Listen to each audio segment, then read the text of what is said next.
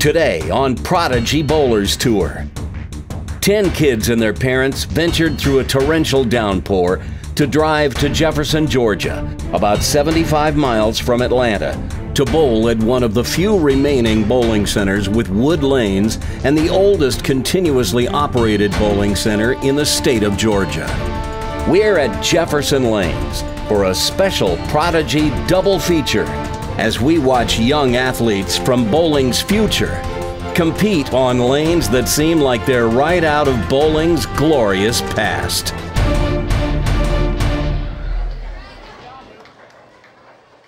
Celebrating junior bowling, elevating junior bowlers.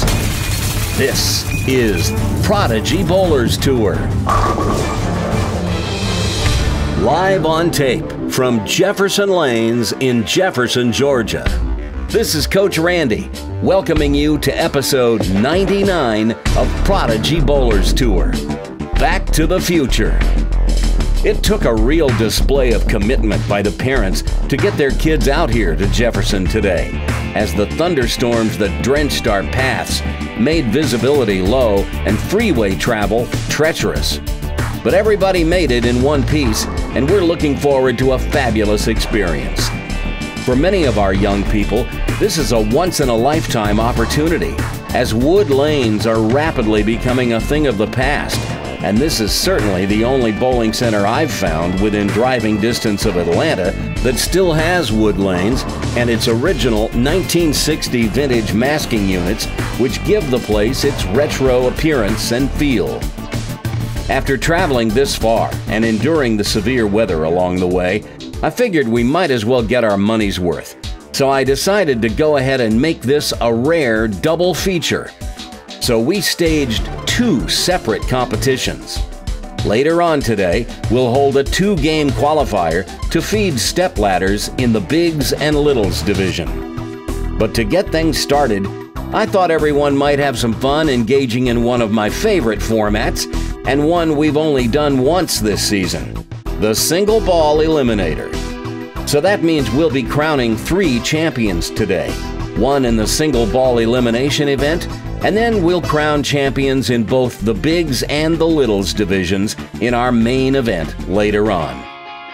We'll introduce you to all 10 of our competitors as they come up to bowl for the first time in the single ball eliminator. So let's not wait any longer to get this thing started. I will tell you that we threw the 10 names into a hat and drew them to set the order of play, so it was totally random. Bowling first is Aiden Reynolds. Aiden is 13 and bowls with us at Bolero Roswell. He finished this season with a 198 league average. Last year, as a U12, he won both the Pepsi tournament and the GYBT TOC in his age division. This year, competing in the U15 boys for the first time, he made a strong showing in both events, finishing 5th at Pepsi and 7th at the GYBT TOC last week. They will all bowl their first frame on the left lane. We're bowling on 9 and 10 here at Jefferson Lanes today. Hold that one a little bit, gets 9 out of it, and that's usually enough. Next in the order is Zeb Kane. Zeb is 13 and bowls at Stars and Strikes in Buford. He finished the season with a league average of 135. This is his first time bowling in a Prodigy Bowlers Tour event. Get our first look at this young man.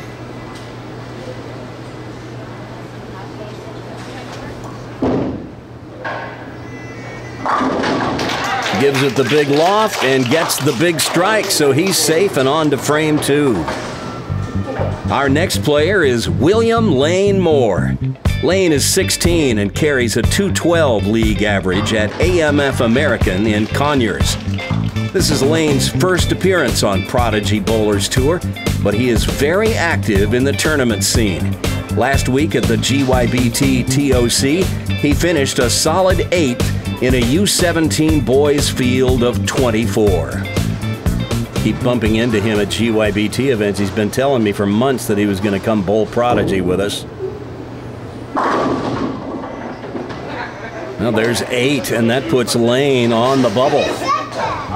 Next up is Xavier Roy. Xavier may be the youngest kid we've ever had on Prodigy. He's 6, turned 7 in just a few days. Hasn't started league bowling yet. In fact, today is the first time he's ever bowled without bumpers, and he's a little nervous about it. But he's got a whole bowling center full of people who are rooting for him today. They've only got bumpers on a couple of lanes here. And he needed them there. So that's a gutter ball for Xavier and maybe a quick exit for him. Next in the order is Allison Coriel. Allison is 17 and bowls out of Fun Bowl of Henry County in McDonough, Georgia. Allison posted a league average of 207 this year and is about to head off to the University of the Cumberlands in Williamsburg, Kentucky, where she's going on a full bowling scholarship. She finished 3rd at Pepsi in April and 4th last week at the GYBT TOC. You saw her last week on our Prodigy coverage of the GYBT TOC. And Allison shreds the rack. So she's safely on to the second frame.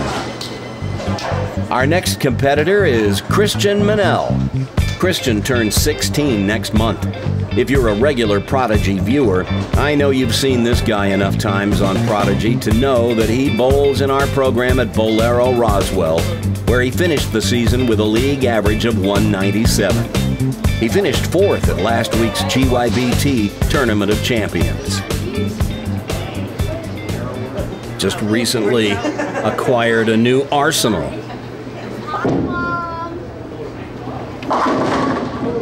And that hooks high, and he gets 8. That's safe. Next up is Hunter Moffett. This 11-year-old carries the highest league average of any of our junior varsity league players at Bolero Roswell with a 164. He has a chance to catch Nick Dissinger as the winningest player on Prodigy Bowlers Tour this season. But he'll have to win both ends of our double feature today to do it. I guarantee you this two-hander will go for it. Oh, he was giving that one the fist pump when the ball was halfway down the lane. He knew it was good. Our next bowler is little Rowan Sautner. This young 10-year-old came to join our program at Bolero Roswell in the fall and just completed his first season bowling league, finishing with a 147 average. He's a multiple-time winner on Prodigy Bowlers Tour this season and finished 4th at Pepsi in April. He also hung around until very late on our last single ball elimination. Gets 7 to start, but it's good enough, and he will move on to frame 2. Next up is Emily Reddick. For the past several years, Emily has been one of the most competitive youth bowlers in Georgia. She's been a perennial contender, seemingly from the time she first laced up a pair of bowling shoes. She's a member of the Louisiana Tech women's bowling team and is home for the summer, where she was the #1 qualifier at last week's GYBT TOC in the U20 girls division. Won on her first appearance on Prodigy a few months ago.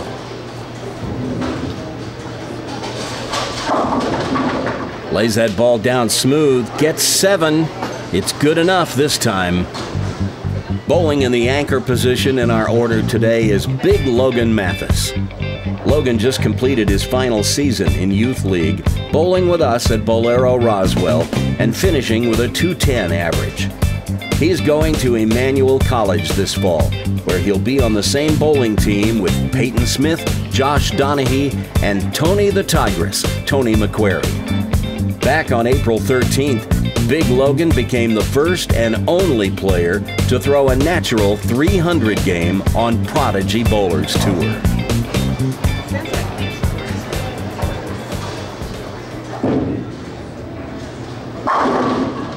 Crosses over, gets 9, and that's good enough to move on to the second frame. So we will now switch lanes, move to the right lane. This is lane 10 over here. And we go back to the top of the order. It's Xavier who was eliminated in the first frame, and Aiden will lead off.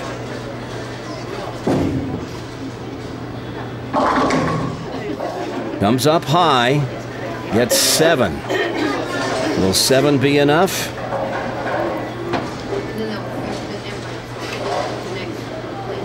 Hard to say.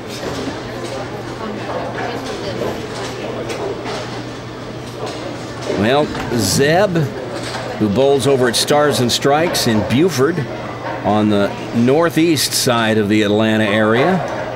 Bit of an unknown quantity here. He gets 7.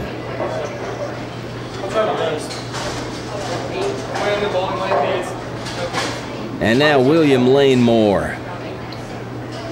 Well, I mentioned earlier, Lane has come up to me at these GYPT events. Whenever I've seen him, he says, I'm going to come bowl Prodigy one of these days. I'm going to get my mom to take me to bowl with you guys. But today he finally did, and here we are in Jefferson. His mom works out here. Thin, but he gets 8, and that's enough to move him on to frame 3. Aiden and Zeb on the bubble at the moment with 7. And then next in the order is Allison.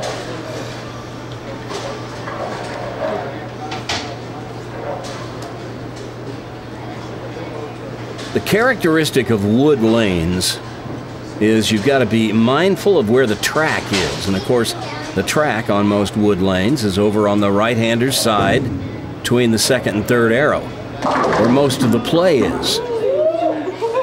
Wood lanes, unlike synthetics, get beat down pretty good. You can actually see the track on these lanes. They're about due for a resurface.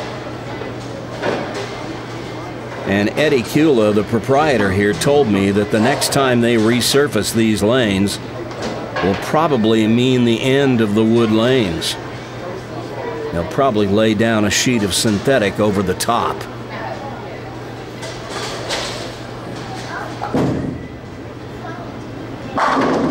Christian throwing the big bender, gets a strike, and he's safely on to the next frame.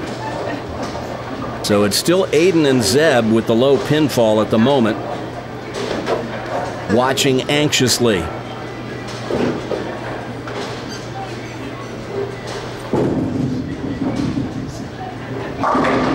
And Hunter mixes them up, and he gets a strike.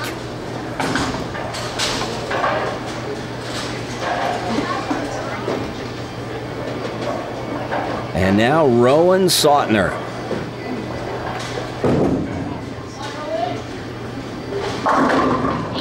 Crosses over, gets all 10, and he's pretty happy about it.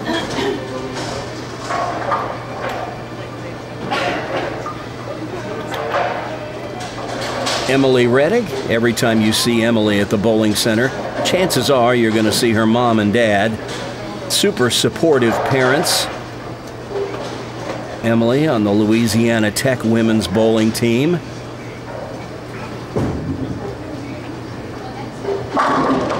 And high flush.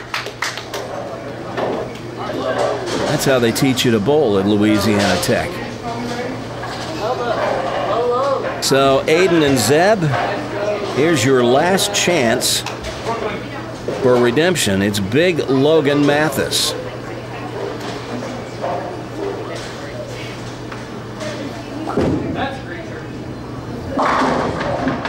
It's a high hit, but it's good for 9. And so we have a roll-off. And it will be Aiden and Zeb. We're going to eliminate one. And it'll come down to the roll-off to determine who it is.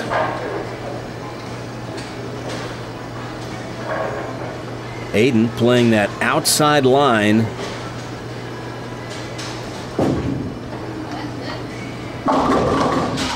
Goes high, gets 8. Well, that's better than the 7 he got to put himself in the roll-off with Zeb.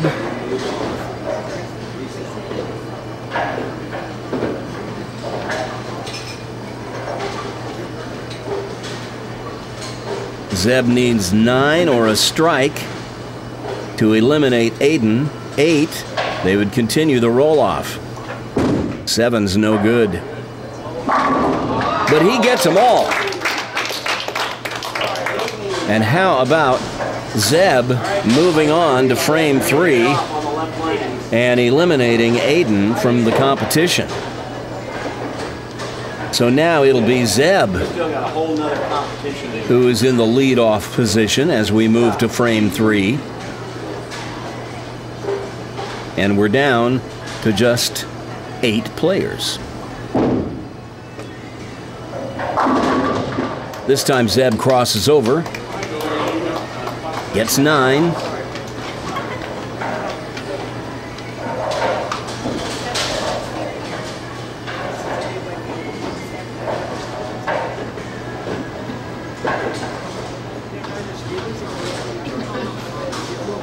Well, Jefferson Lanes is only open like 3 days a week, and they opened up early for us on Saturday just so that we could come in here and do this today.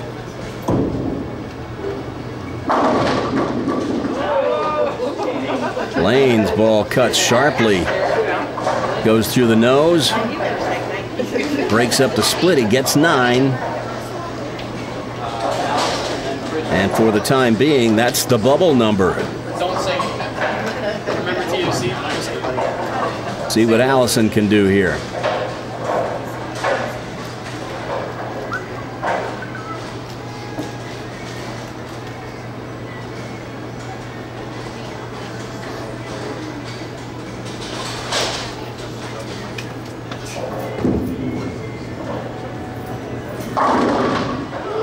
Allison laying the ball down about the second arrow, about the 10th board.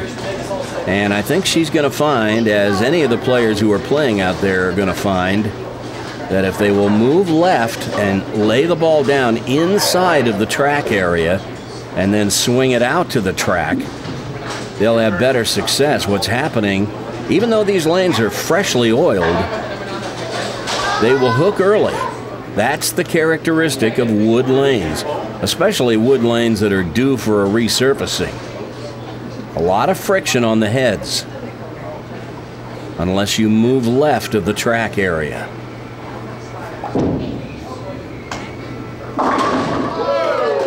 Christian's playing left of the track, but he swings it out so far that it picks up the track, and we're bowling on the house shot here, and the farther right you throw it, the more it's going to hook.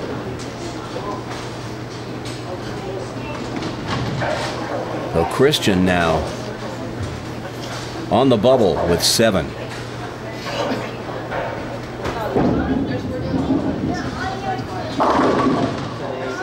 Hunter high with that one, but gets 8, and that's enough. He's safely on to frame 4.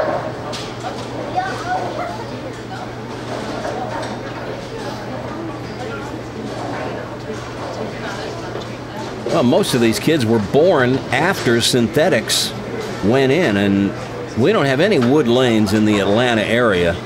We had to drive all the way out here about 75 miles to find wood lanes. There's another 8 count. Rowan leaves the 9-10. Won't have to shoot it. That may be what he's smiling about.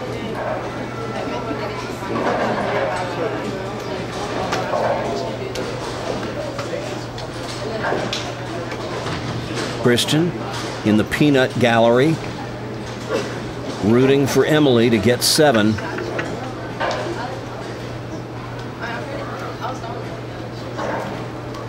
have a feeling she'll get more than that. She shreds the rack.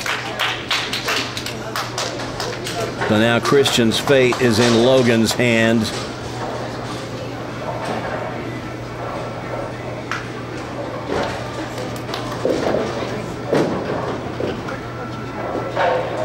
Got to beat 7 to send Christian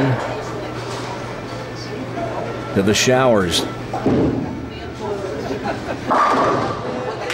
Boy, that ball is really hooking sharply. And these lanes are fresh. But it's Christian who will make the exit. He's eliminated. We now move to the right lane. And frame 4. Back to the top of the order. Just 7 players remain. And it'll be Zeb who leads off.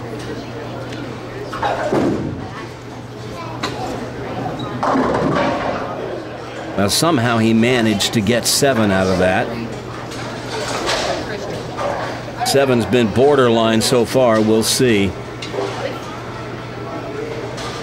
Now, unlike previous single ball elimination events that we've done on Prodigy Bowlers Tour, when we get down to the final 2 this time, we will not bowl a full 10-frame match like we usually do. Because this is a double feature, we'll just bowl 1 ball. There's a strike for Lane. That was the loudest strike we've heard today.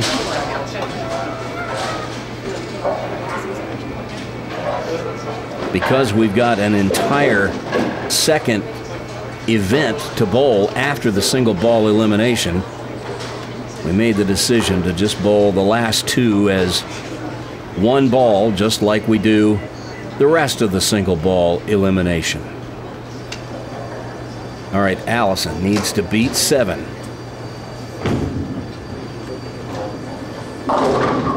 And gets them all. The light shaker. That looked like the old tossed salad strike.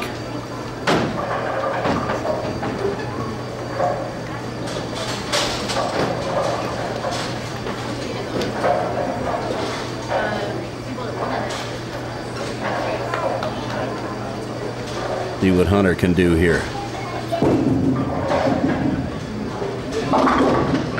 Well, there's another 7 count. So, at the moment, Zeb and Hunter look like they're headed for a roll-off.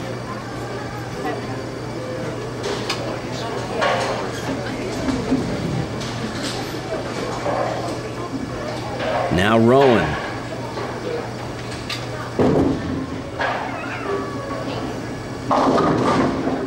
Look at that thing turn left.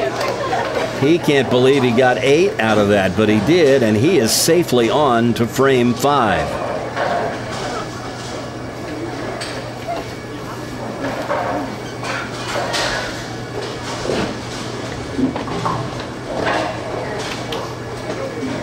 If you notice the discoloration of the approaches, it's because they need to be resurfaced as well, but they're in ideal condition. They're very slippery.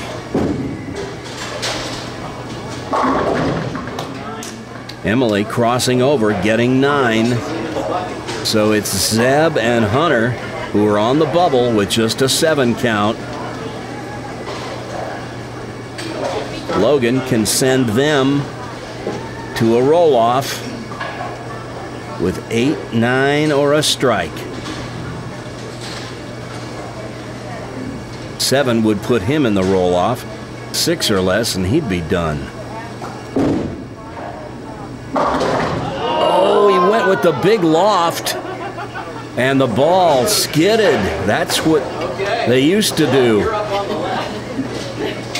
on wood lanes. Give it a little extra loft to delay the hook, but Logan delayed it too late.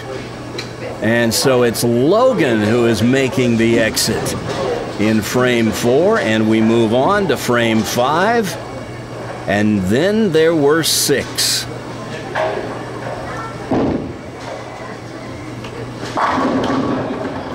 Well, you could see Zeb giving it a little fist pump. He knew that was good. It's 9. A 10 wouldn't go, but 9 is usually enough.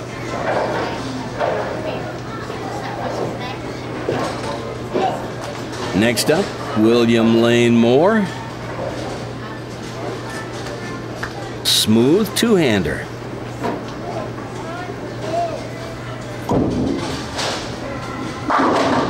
And boom!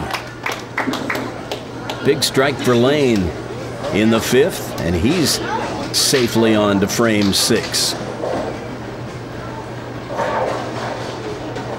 Well, Allison Coryell will be heading off to the University of the Cumberlands this fall, where she will be going on a full bowling scholarship.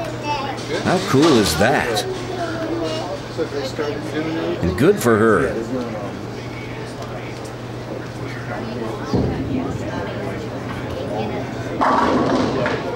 Ball picks up early. She's definitely going to have to make an adjustment with her feet, move left. That 8 count puts Allison on the bubble.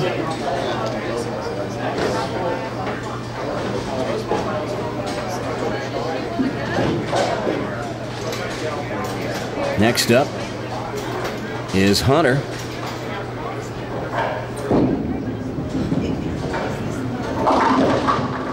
And look at that ball make a sharp left turn. 7. So Allison can breathe easy, as it's Hunter now who's going to be anxiously watching Rowan and Emily to see what happens.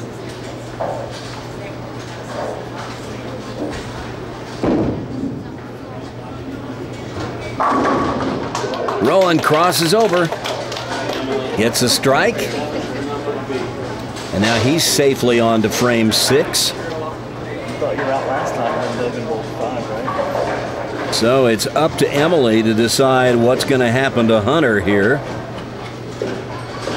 She needs 8 to move on.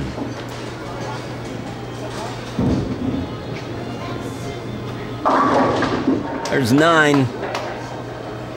And Hunter, you will have to wait for when we begin the second half of our double feature today, because you're eliminated from the single ball elimination event. And now frame 6 begins on the right lane with Zeb.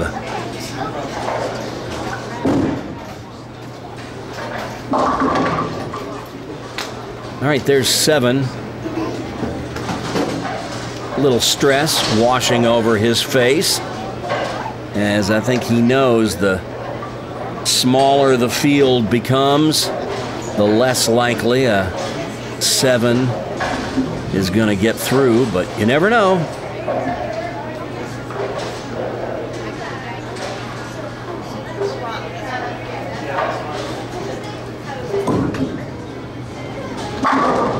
Lane makes the pins explode.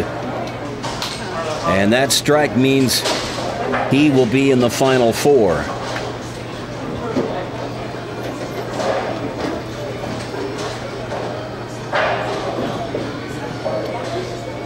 Now Allison going through her routine.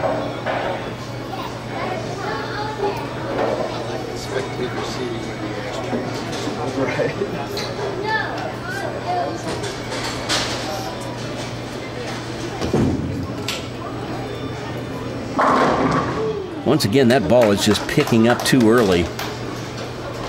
And I just don't think you can lay the ball down that far right on these wood lanes, right in the track, and expect it to do anything but hook early. Rowan did the same thing. He kind of drifted to the right that time. The ball hooked early, but he gets 9. So Zeb, your moment of truth has arrived.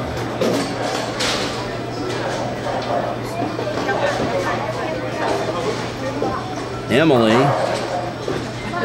needs 8 to move on to frame 7.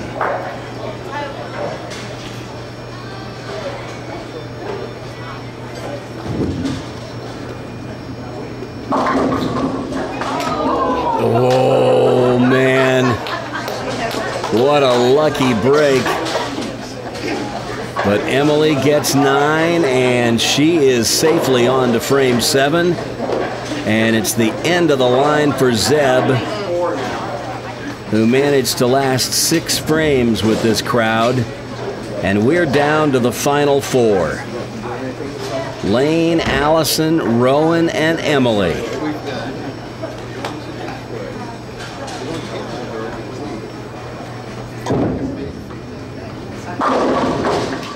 And Lane with an emphatic statement as he just shreds the rack, and my goodness, there was shrapnel flying everywhere.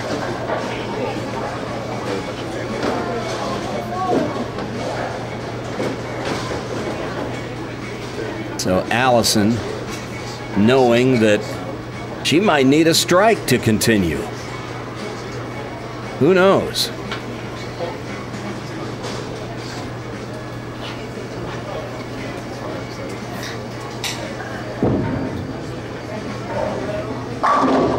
Crosses over, gets 9. We'll see if 9 holds up.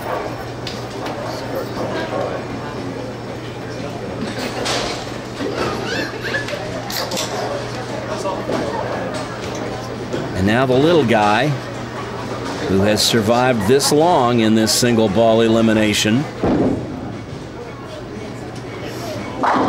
Oh man, that hooked so hard at the end. He gets 7 as the lights flicker. And now it's up to Emily. Once again, all she needs is 8, and the lights are flickering some more, and there they go.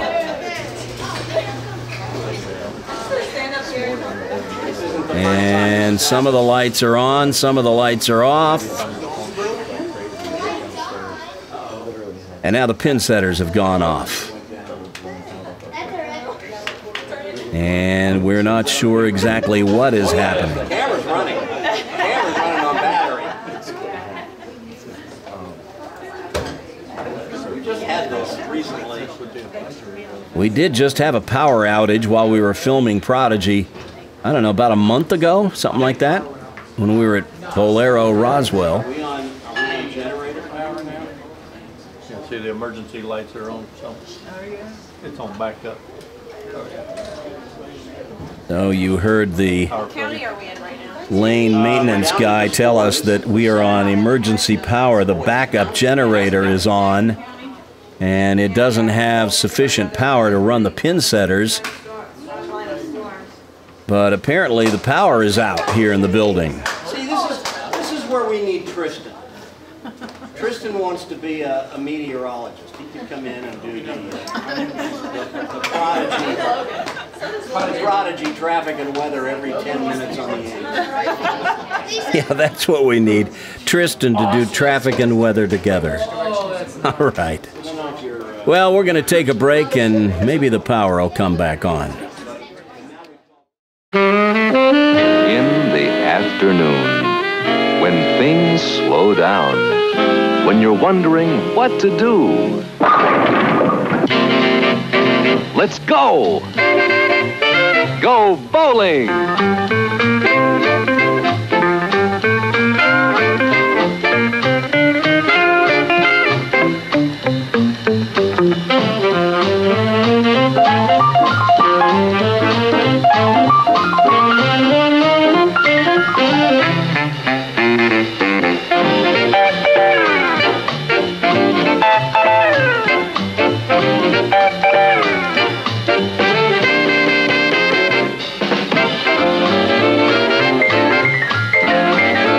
Nothing brings people together or makes friends so fast as bowling. So call a friend. Bowl Brunswick tomorrow.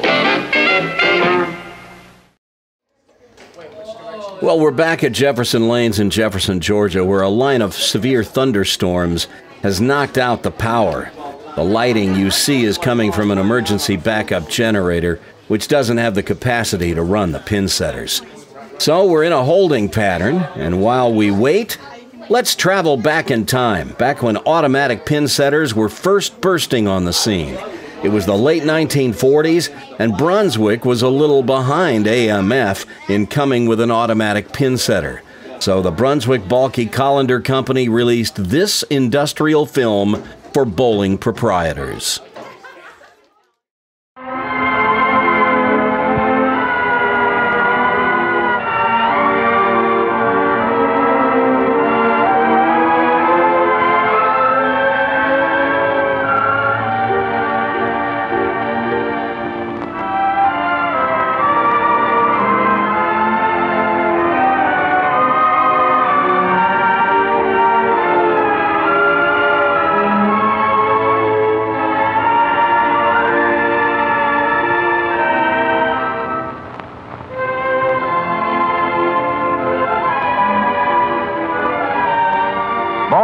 is our business, and our business has been a part of the American scene for more than 100 years.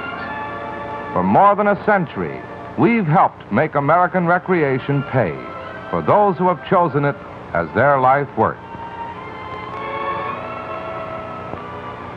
It all got started back in 1845 when John M. Brunswick, a Cincinnati cabinet maker, decided that American recreation could not only be a sound investment, but also a career in which a man could take real pride. And right from the start, that pride in our products has guaranteed our steady growth to a position of unchallenged leadership.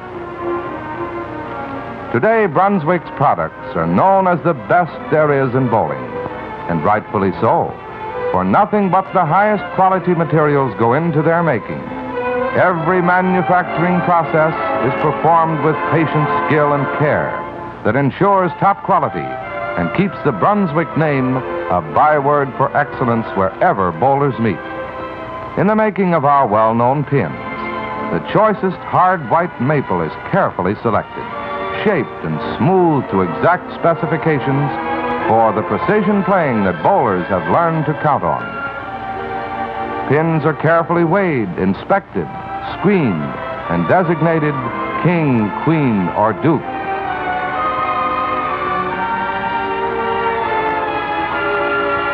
Next, they're painted and reinforced by Brunswick's infrared armorizing treatment to give them a dirt-resistant finish that's tough and durable. They get their title and once again are inspected to ensure unsurpassed quality. Finally, the coronation, when the kingpins of bowling pins get their coveted crowns, red crowns that tell the bowling world they're tops.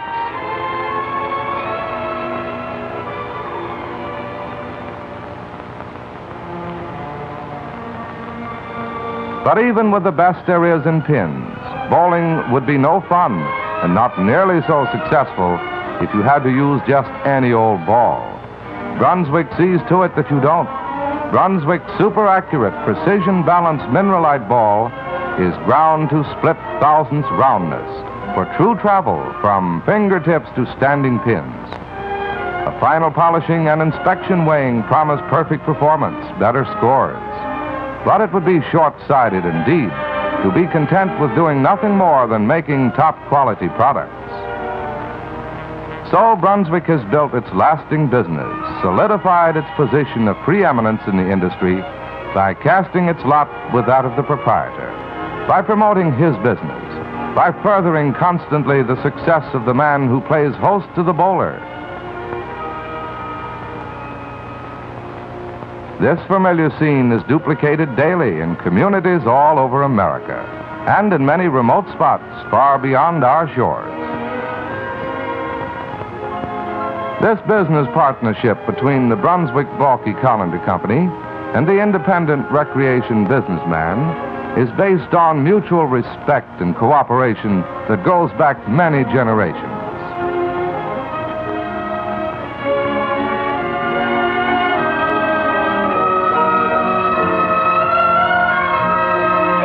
We have seen our proprietor friends accept the opportunities and the responsibilities of the recreation business with thoroughness that has guaranteed them the high regard of their guests and patrons and the esteem of their communities.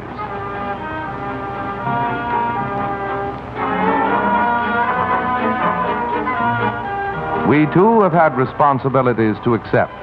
Not only the responsibility of giving the business the finest bowling products that can be made, but also the responsibility of experimenting endlessly, of seeking tirelessly for new and better ways of turning out higher quality products and improvements that will produce more pleasure and profit from bowling. A very definite responsibility has been to see that no new product is turned over to our business partners until it has proven itself beyond a doubt. This is as true today as it was back in 1906, when the old wooden balls were replaced by Brunswick's familiar mineralite ball. Here was real progress, unhampered by balls that might have looked good but failed to hold up under continued use.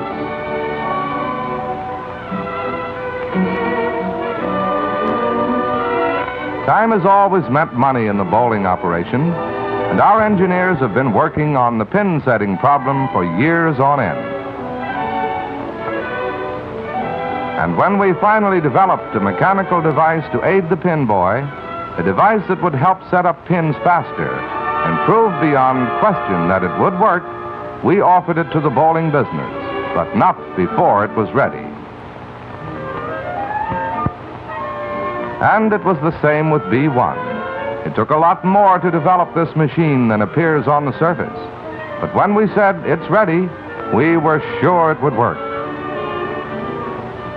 More than 25 years ago, we had an automatic pin setting machine operating in the field for many months. And it was almost satisfactory, but not perfect. That's why we never released it to the industry. This machine took years to develop, and more years of work have gone into new ideas, new inventions. A few years ago, we began to see the daylight. And last year, we were so sure of ourselves, we promised to have our automatic pin setter ready for you this year. We are frank to admit we haven't got it. Oh, we've got something to show you. 2 machines, as a matter of fact. But we're going to be as honest with you as we've always been. They simply aren't ready. Much time and money has gone into the development of this machine, and it's really a wonder to watch. For example, it can tell the difference between a strike, a spare, or a gutter ball, and act accordingly.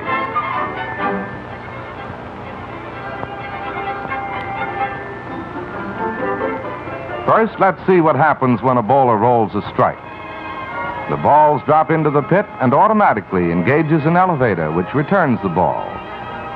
The pin setting mechanism descends to a search position, finding no pins left standing, knows it is a strike, and returns to the top position.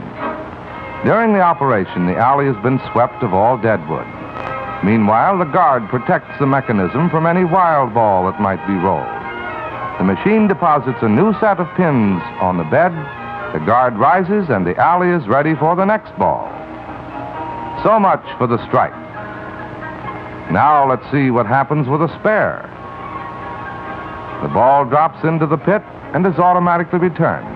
The mechanism descends, finds pins standing, picks them up, and holds them while the sweep clears away the dead wood.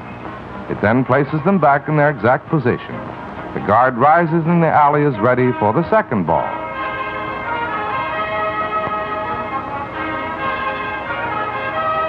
Again, the ball engages the elevator. The guard descends to its safety position. The sweep travels to the end of the alley, and the machine places a new set of pins for the next frame.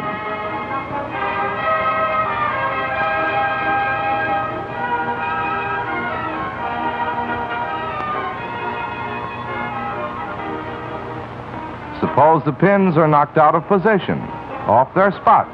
What happens? Let's see.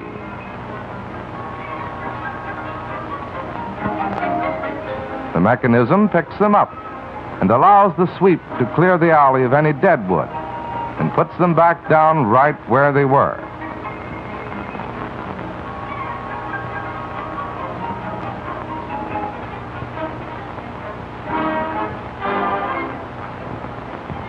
How about when a ball rolls into the gutter? The guard unit descends, the mechanism comes down, finds all pins standing, returns, and the alley is set for the next ball. There certainly weren't any bugs in that operation, and there haven't been for quite some time. But we're still not satisfied that under the load of constant use, it will always work so perfectly. That's why we are not offering it yet. Now let's take a look at our other machine. This machine is slightly different from the one we've just seen.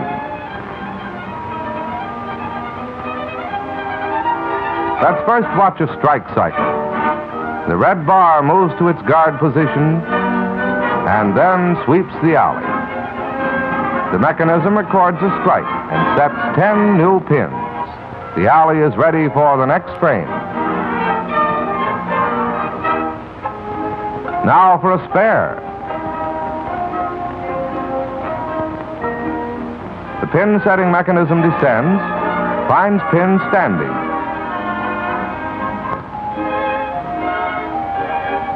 Picks them up while the sweep clears the alley. The pin setter then places the remaining wood back into position, rises, and the alley is ready for the second ball. The machine goes to work again, sweeps away all dead wood, and places a complete new set of pins for the next frame.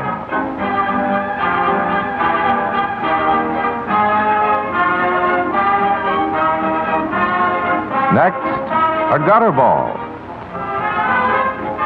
The machine descends, discovers all pins are standing, immediately rises, and the game continues. This machine is also a time saver when only the 7 or 10 pin is hit. The machine knows there is no dead wood and rises as in the gutter cycle. From what we've seen, you might get the idea that Brunswick is ready to sell an automatic pin setter. But as we said before, we're still not satisfied. And until we are, until we feel beyond a shadow of a doubt that we have an automatic pin setting machine that will give constant, trouble-free performance day in and day out, we're not going to make it available. We'd like to show you the intimate working details of these two machines, so you could see just how they operate. But many new and ingenious ideas are involved, and we simply cannot take the chance of revealing too much until everything is fully protected. We think we're well on the way to achieving a goal which we've been seeking for 25 years. That's why we've wanted to let you in on the progress we've made. But we still can't make definite promises as to when we will have a perfect machine. A machine equal in quality to our complete line of equipment and supplies.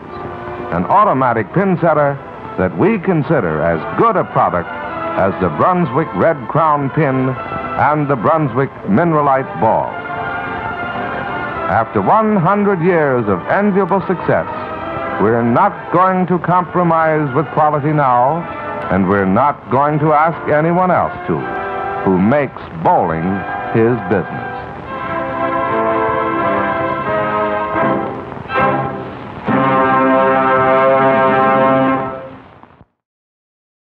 Well, as you can see, the kids have found ways to pass the time while we wait for power to be restored here at Jefferson Lanes, where we're hearing from police that the storms have knocked over trees in the area, which may be the culprit in knocking out the power here. So we'll take a quick break and be back in a minute.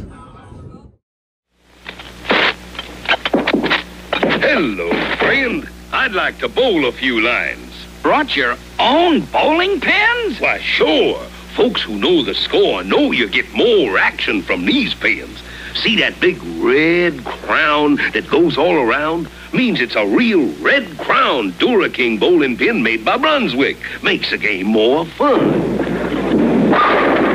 Now, why don't you have these high-scoring pins, friend? Oh, we got them. Look at the plaque. Brunswick Dura King Red Crown pins. You've got them all right.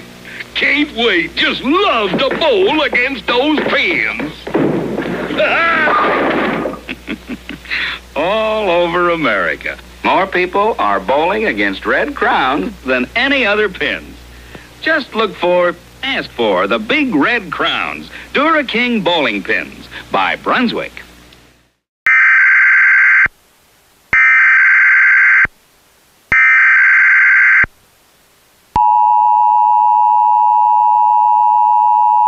The National Weather Service in North Georgia has issued a significant weather advisory that includes several counties in northern Georgia, including Jackson County, where you'll find the town of Jefferson. Those in the area are advised to stay indoors until the storm passes.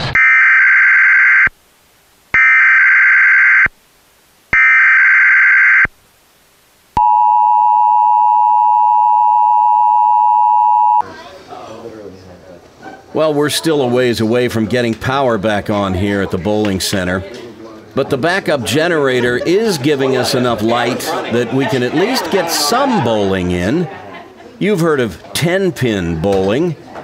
Well, Blair Reynolds, Aiden's dad, seems to have the right line bowling a game of kid pins.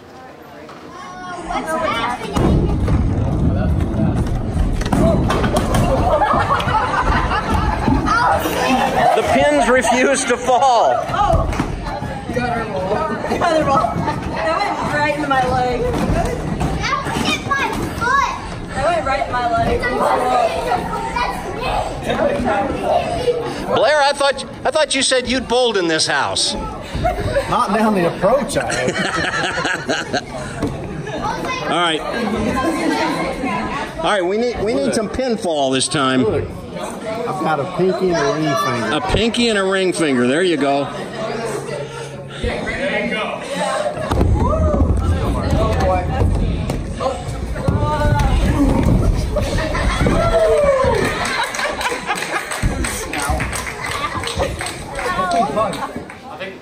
The lanes here at Jefferson Lanes were built in the early 1960s, and the masking units you see and the fiberglass bench seating in the settee and spectator areas were all part of the Brunswick Gold Crown line of bowling center equipment. Back in the late 50s, Brunswick released this short film to bowling proprietors promoting this sleek, modern new line of equipment.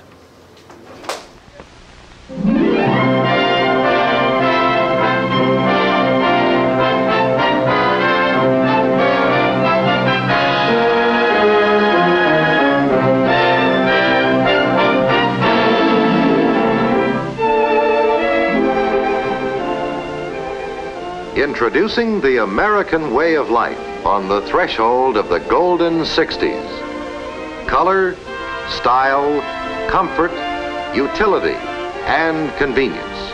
Recreation, fun. These are the ultimate desires of today, tomorrow, and the years ahead of us. Much sought-after features in our everyday surroundings that are relaxing, refreshing, and stimulating. And these are the very same features that Brunswick is building into the new dynamic recreation centers, where bowling and wholesome fun are the prime attraction. Here, for an era of increased leisure, is a new concept in color and custom coordinated equipment created by Brunswick designers and engineers. But whatever the creative concept, quality has always been a prime consideration. Time-tested Brunswick quality from the hand-selected, carefully dried bed stock that goes into the construction of these lanes to every piece of material that goes into the building of every piece of Brunswick equipment. Every item is quality created by engineers and design specialists whose never-ending search for quality has not only been the key to increased profits for bowling proprietors, but has also increased the pleasure of bowling for men and women of all ages in all walks of life.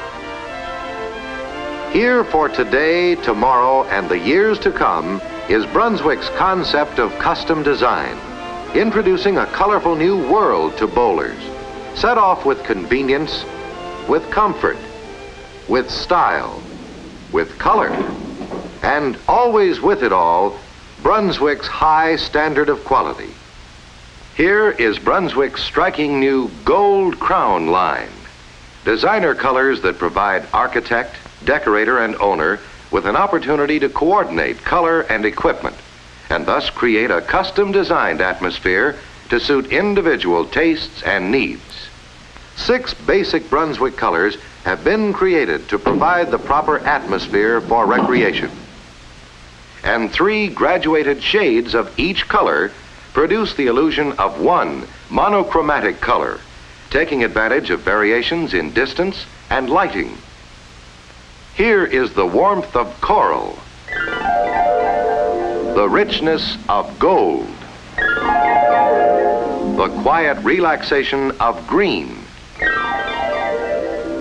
the calm coolness of blue, the crisp, contemporary look of classic white, and the pleasure-packed attractiveness of tangerine. These 6 coordinated colors are Brunswick's unique and distinctive contribution to bowling, developed after intensive research and investigation of color preference. Their balanced values allow the architect and decorator to create any atmosphere desired.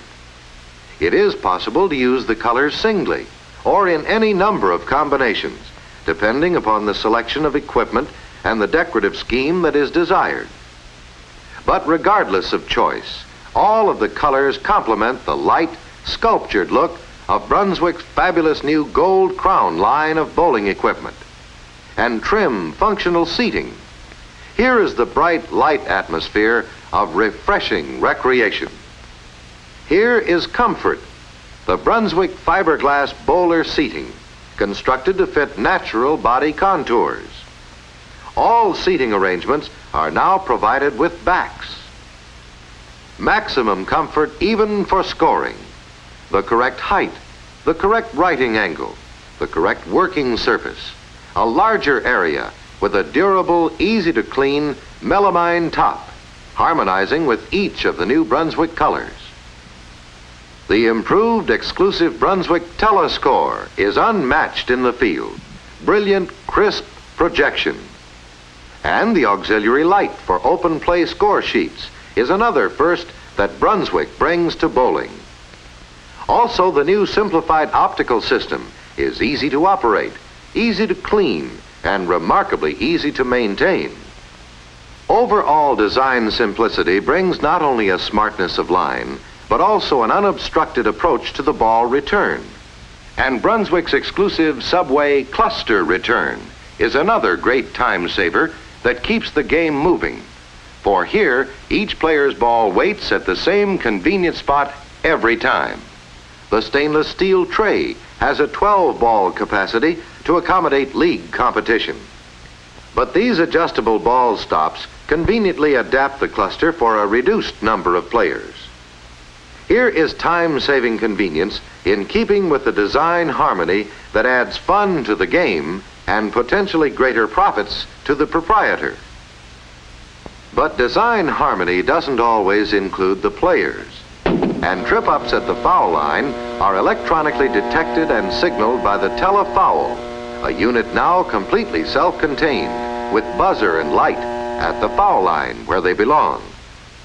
Nothing to distract other bowlers, no excess wiring to the pits, allowing more trouble-free operation, labor-saving installation, and minimum maintenance. And with the Subway return, the enclosure gracefully delineates the path of the ball. And the exclusive new Power Lift not only eliminates the possibility of trapped balls beneath the surface, but also delivers the ball quietly and safely at virtually zero velocity.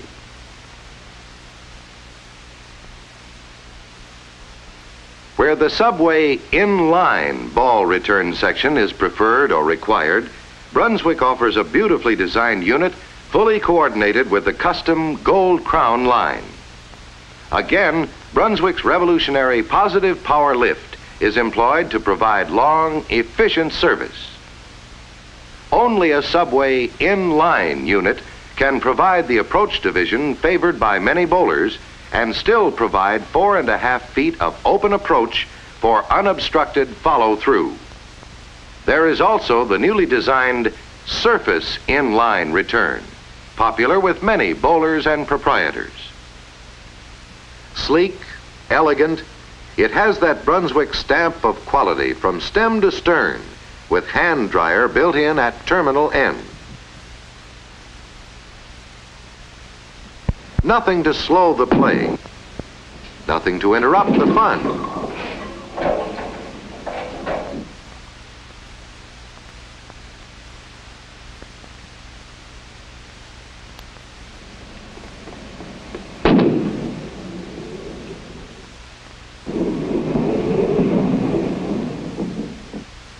As for the new single-lane pin setter masks that set the color and design theme, here is sculptured classic beauty. The perfect screen between the bowler and the pit. Here is precise lane definition with neither monotony nor distracting detail. Suitable for larger installations, another Brunswick first, the uniquely designed custom twin lane masking unit that separates lanes in pairs. But double or single, these masking units provide a correctly lighted target area. Nothing to distract from the serious bowler's game, nor from the fun of chalking up a strike. And with the quality-produced, reliable Brunswick automatic pin setter in action, there's never a hitch from frame to frame. For finer bowling, maximum profit, the Brunswick automatic pin setter gives smoother, quieter, more dependable, and accurate pin setting. Amazing for its simplicity of design and construction, for the reliability of its operation, the Brunswick Automatic is the heart of the Gold Crown custom-equipped lanes. Only the Brunswick Automatic embodies complete mechanical direction of the entire pin setting function with these exclusive features. Gentle rocking action of the pit conveyor moves the ball and the pins from the pit to the ball and pin elevator. The Brunswick Automatic is the only pin setter with an individual ball elevator for each machine. Faster ball return is guaranteed, providing increased lineage. Here is the pin elevator quickly removing pins from the pit, preventing excess joggling and wear. Brunswick's exclusive pin turret ensures immediate spotting of 10 new pins following each strike or second ball. The magic brain guides the Brunswick automatic pin setter. Through simple mechanical operation, it respots standing pins or sets 10 new ones. And the exclusive Brunswick scissor deck operation provides wider pin spotting range than any other pin setting machine. Never a pin off the exact spot. All of these exclusive Brunswick features are powered by a single 1 horsepower electric motor for added economy, defect-free operation, maximum profit, and more enjoyable bowling. Yes, Brunswick is automatically the world's finest pin setter. Every element of the remarkable Gold Crown line is engineered for maximum enjoyment of the game, as well as maximum profit for the proprietor of the modern recreation center. And as important as the profit-making potential is to the proprietor, Brunswick offers him the additional exclusive opportunity of custom selection.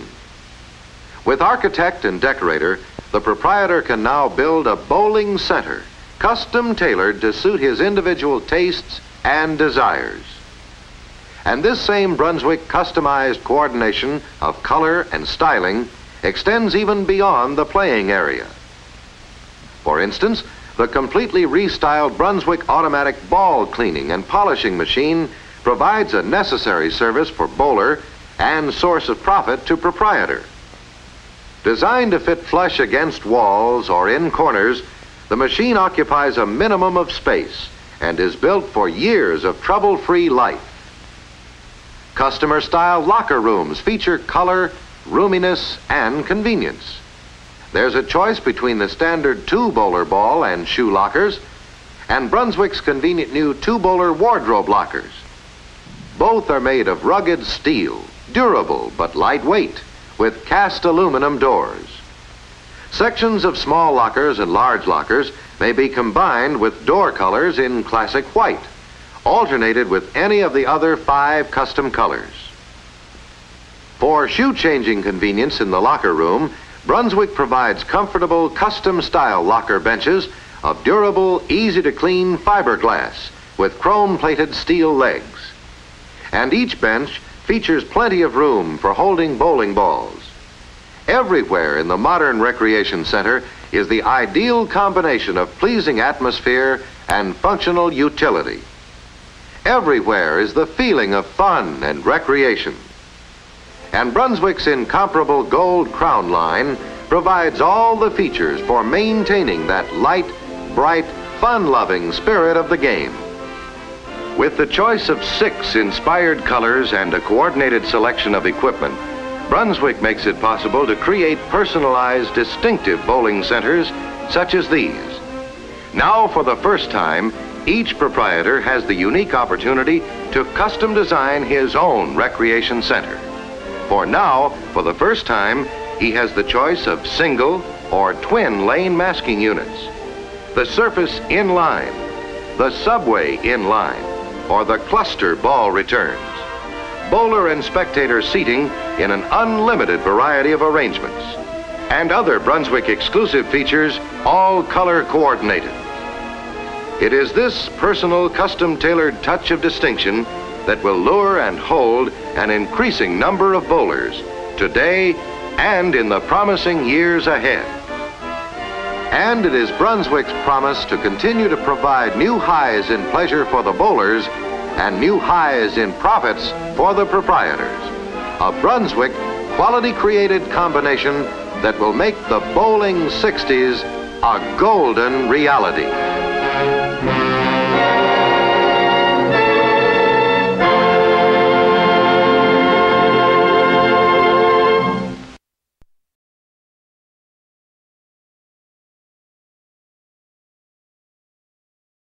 So I'm standing outside of Jefferson Lanes in Jefferson, Georgia, and you won't believe this. The power's been out for like an hour. We were 7 frames into taping this week's Prodigy Bowlers Tour episode, and the lights flickered on and off for a little while, and then they went out. And it's just, we got no power. We're waiting for Georgia Power to get us hooked back up. So in the meantime, we're just waiting. And it's still raining out here, but it's not raining like it was earlier. I mean, it was really coming down on our way up here. It was kind of dangerous, actually. But, you know, just, it is what it is. We can't really control Mother Nature. But we're waiting for the power to come back on, and hopefully it'll be back on soon, and we'll be able to continue taping Prodigy. But as it is, everything's on hold. These days, popular teenagers all over the country are finding fun and good companionship in America's most wholesome game. It's the new rock and roll.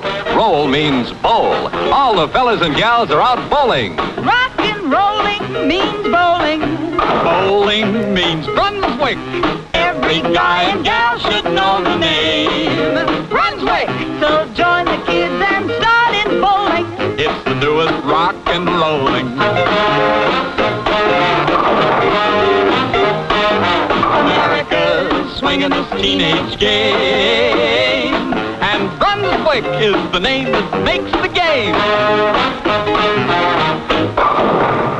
America's swinging this teenage game, and Brunswick is the name that makes the game.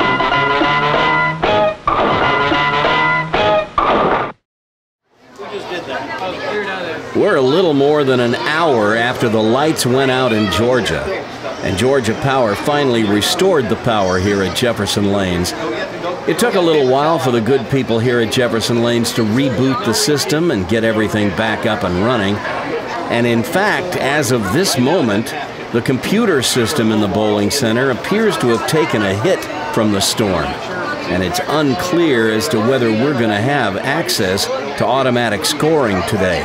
But the good news is we don't need it for what we're doing right now with the single ball eliminator, as we're keeping that score by hand anyway. But when we begin the second part of our double feature today, we will need scoring. But hey, we'll cross that bridge when we come to it. For the time being, we now return to the action of our single ball eliminator. Now, just to reset things, when we left off, Rowan had just thrown the last ball and got 7 pins, which put him on the bubble for elimination. So now, after an hour-long delay and without a single warm-up ball, the pressure falls squarely on Emily Reddig, who needs 8 pins to eliminate Rowan and move on in our single ball eliminator.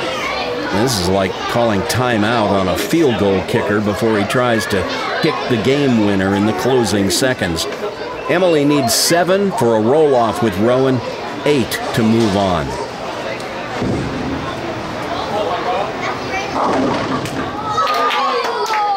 Talk about a pressure shot. She only had to wait a little over an hour to make it, but make it she did. And Emily with an 8 count. That is good enough. And she is moving on to frame 8. And she puts an end to Rowan's bid to win the single ball eliminator. So we're down to just 3. Lane Moore, Allison Coryell, and Emily Rettig. Uh-oh. Good shot. Not what he wanted. As he takes some ribbing from his friends, Big Logan calls out, good shot.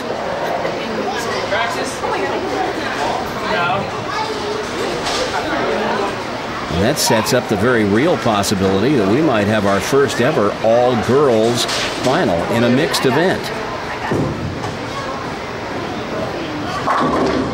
There's a crossover for Allison.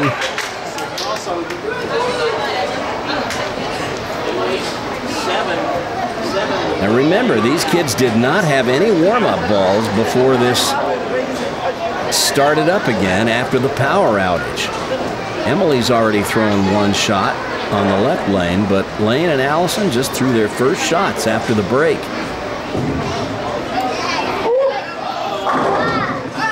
And that's wide, but she gets 7, and that sends Lane home.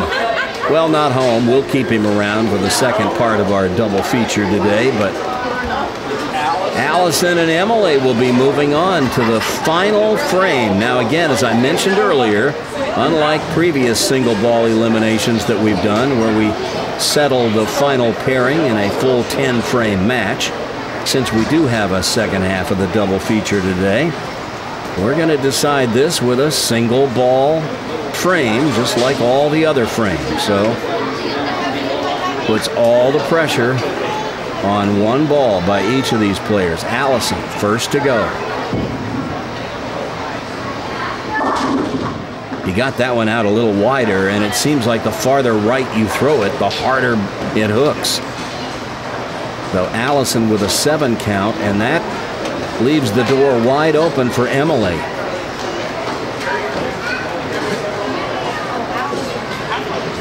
Eight or better, and she's our champion in the single ball elimination event.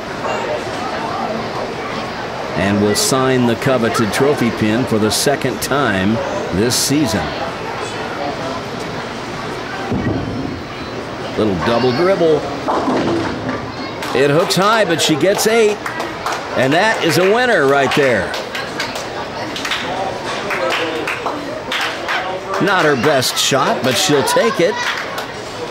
So, congratulations to Emily Rettig. She's our winner in the single ball eliminator. She'll sign the pin, and then we'll turn our attention to the second half of our double feature next. When pro bowlers Johnny Petraglia, Judy Sutar, and Tommy Hudson helped design these Brunswick balls, they put more than their names on the line. They put their reputations and their futures on it. Because every time they step up to bowl, they bowl to win. That's why everything they know about bowling and everything we know was built into these signature balls from Brunswick. The Signature Series, a new breed of bowling balls born to win. Check out the whole family of winners at your Brunswick dealer. It's the 2nd annual Prodigy Bowlers Tour Tournament of Champions. All the winners from the 2018-19 season are invited to AMF Woodstock for the mother of all stepladders, as one winner will claim the coveted trophy pin as their own. It's the one major on the Prodigy Bowlers Tour. Then, 1 week later, it's our final big blowout of the season, as we invite the grown-ups to bowl with the kids in our 3rd annual Adult Youth Scotch Doubles 9-pin no-tap race to 300 on the house shot. If you have a connection to youth bowling, either you are a youth bowler or you're the parent or grandparent of a youth bowler, or you're a coach, you're invited to bowl with us Saturday, June 29th at Bolero Roswell. Check in at 11:30 a.m. Qualifying begins at noon. It's our biggest event of the year and our one Parents Appreciation Day each season. So bring your youth bowler and your bowling ball to Bolero Roswell, June 29th at 11:30.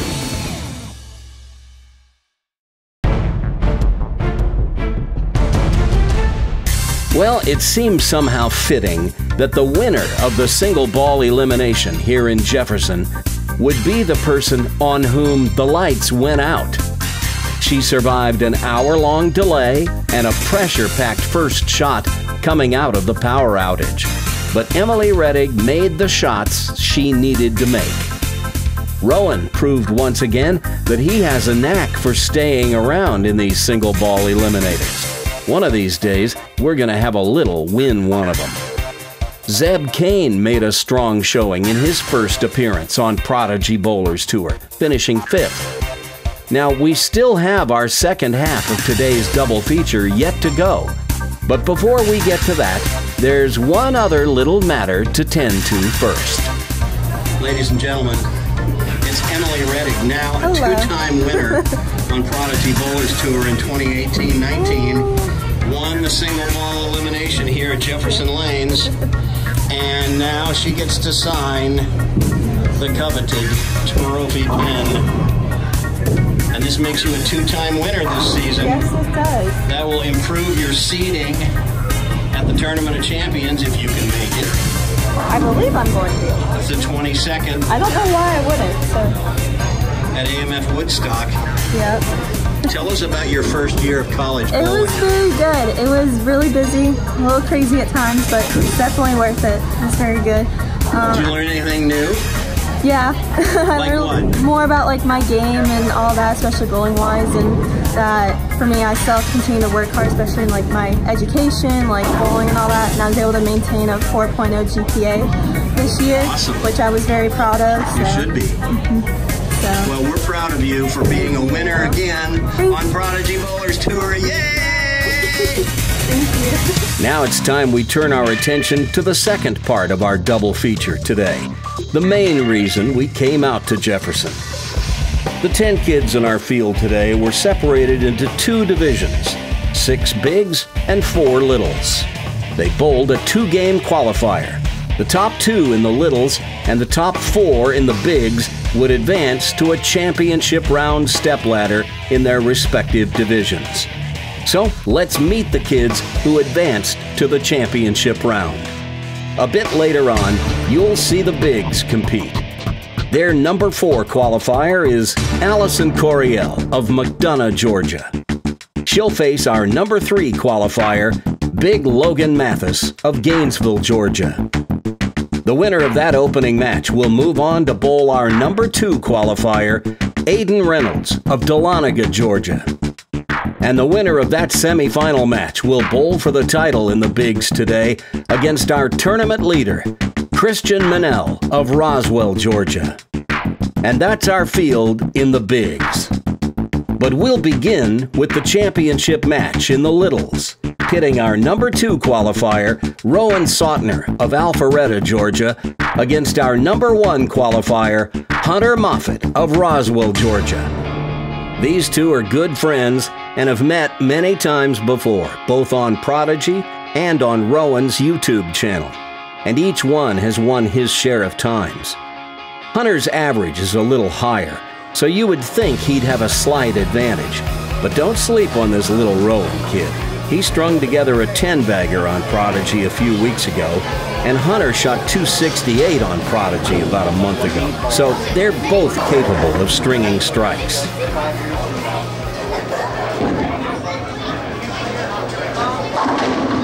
And there's one to start for Hunter, as he puts that one high flush. Here it is again. 6-step approach. Little skip step like you see with a lot of two-handers.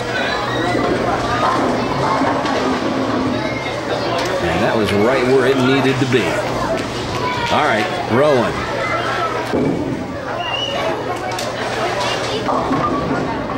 Little off balance at the line. Not sure if he stuck or if he slipped, but he got 9.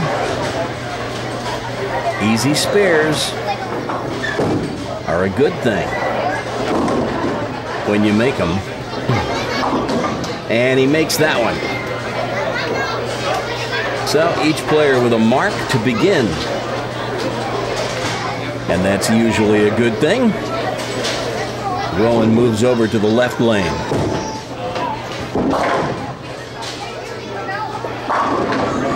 And goes right to the pocket. And there's a solid strike in the second. Take another look at this one. Rowan also with a 6-step delivery. And down they go. Slaps out the 10.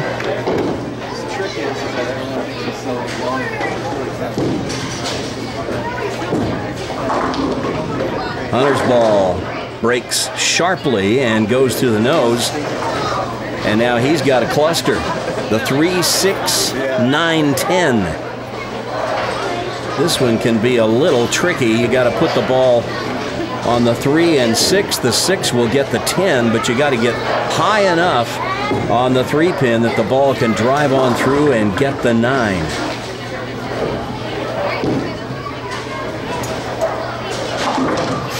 And that one doesn't quite get up enough. Deflects, and now he's got an open frame.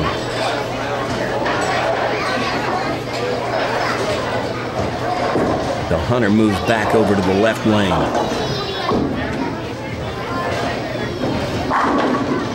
And that's as good as you can do it right there. Hunter with strikes in the first and third, so he obviously has figured out that left lane. Now Rowan going for a double.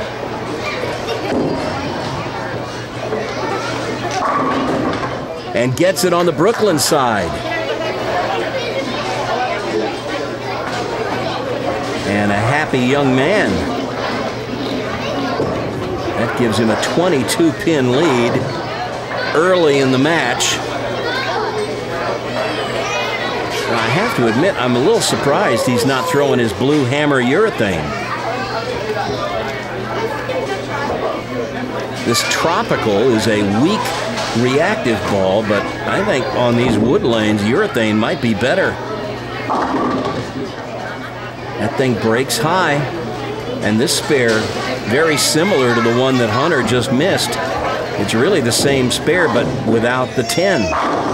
You make it pretty much the same. Put it fairly high on the 3 pin, just enough off to the side that you can get the 6, but you got to get the back pin.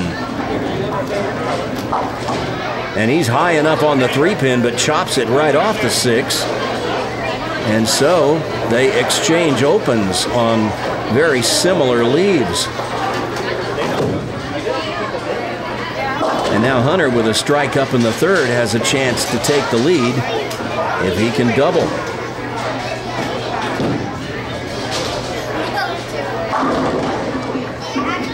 Oh, that 7 pin twirled around and thought about taking out the 4. But that's a urethane ball Hunter's throwing, I believe. That's his pitch black, if I'm not mistaken.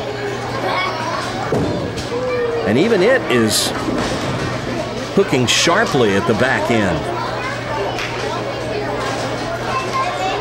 Got just the 4.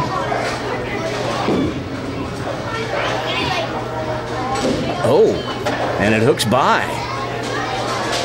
He threw that thing out to the right, expecting it to hook.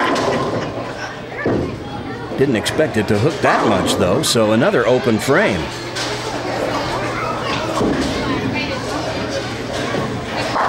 Little off balance at the line, but another strike on the left lane. And he's thrown 3 balls on the left, all of them strikes. I think Hunter would like to finish the game on the left lane. But Rowan up in the 5th with a 19-pin lead.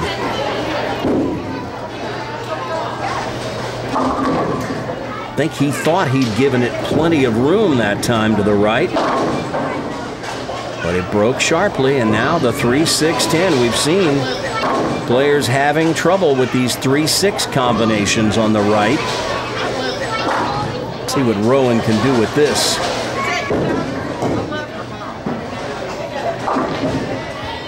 He chops another one. So I think the lesson here is avoid the 3-6 combination. Back-to-back opens, and now the lead is just 8. But Rowan finds the pocket on the left lane and gets another strike. Let's watch his footwork. That time he went with 5 steps. Sometimes he goes with 6.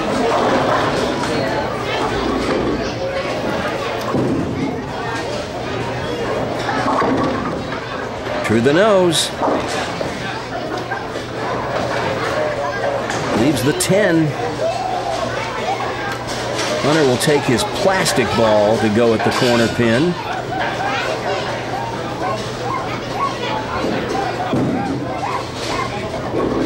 And goes straight at the spare and converts it.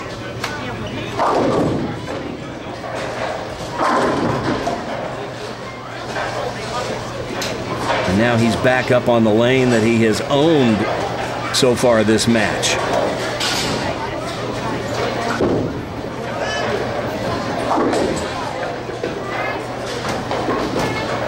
Carefully positions his feet.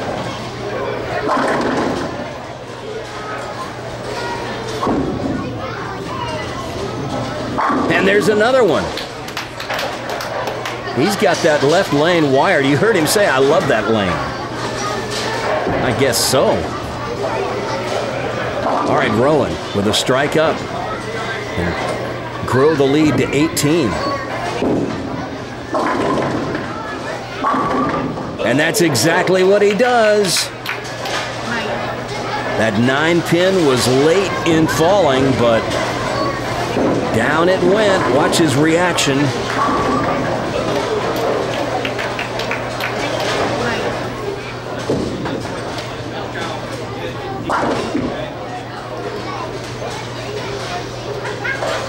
Can he get 3 in a row? Not like that. Through the nose, and this time the 3-10, the baby split. Got to put the ball on the right side of the 3-pin. The farther left you stand, the easier this is. You narrow the gap between the pins. See how it widens the farther right you get? He plays it correctly from the left side. Oh, but it just runs by the 3-pin. So another open frame. And now Hunter is within 4 with a strike up, and he can take the lead with a strike here. And there it is. He gets his first strike on the right lane.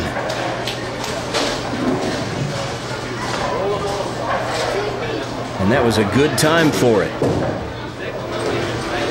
Watch it again. Just to the right of the 4th arrow, out to about the 6th or 7th board. And look at that ball. It finishes behind the 8-pin.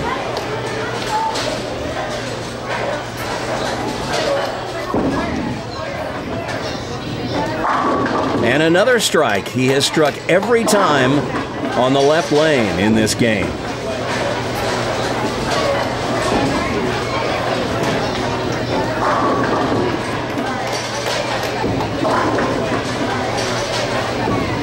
That was big.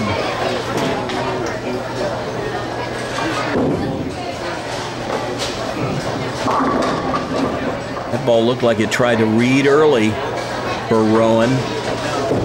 Hooks sharply through the nose, and he leaves the 10-pin.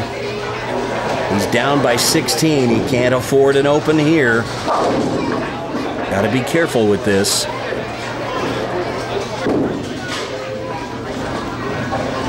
But he misses to the left, and that's going to be trouble. The best Rowan can do is 179.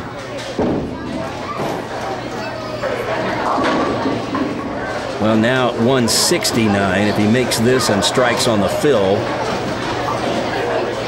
Hunter sitting at 156 if he throws 2 balls in the gutter in the 10th frame, and I would assume he's not going to do that. Look out. hangs on just enough.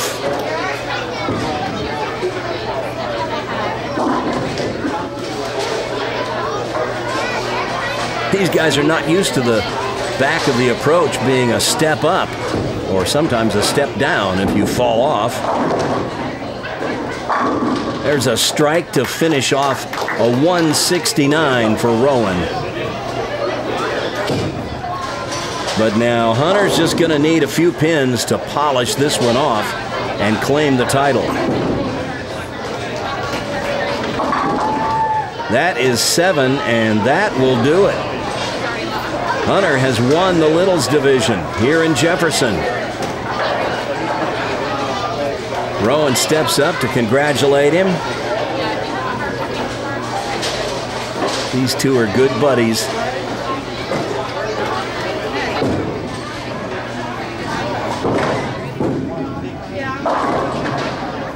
And finally, a conversion on a 3-6 combination. The 3-6-10 goes down, and now Hunter, with a spare in the 10th, has a possible 193 if he fills it up here.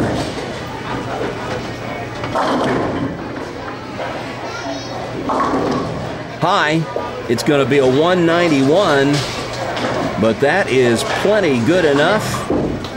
And we will get Hunter to sign the coveted trophy pin when we return. And then the bigs do battle. Now, bring the spirit of Prodigy Bowlers Tour to your bowling center with Prodigy Bowlers Tour t-shirts and sportswear, including collared shirts with the Prodigy logo printed on the back to show that you support junior bowling.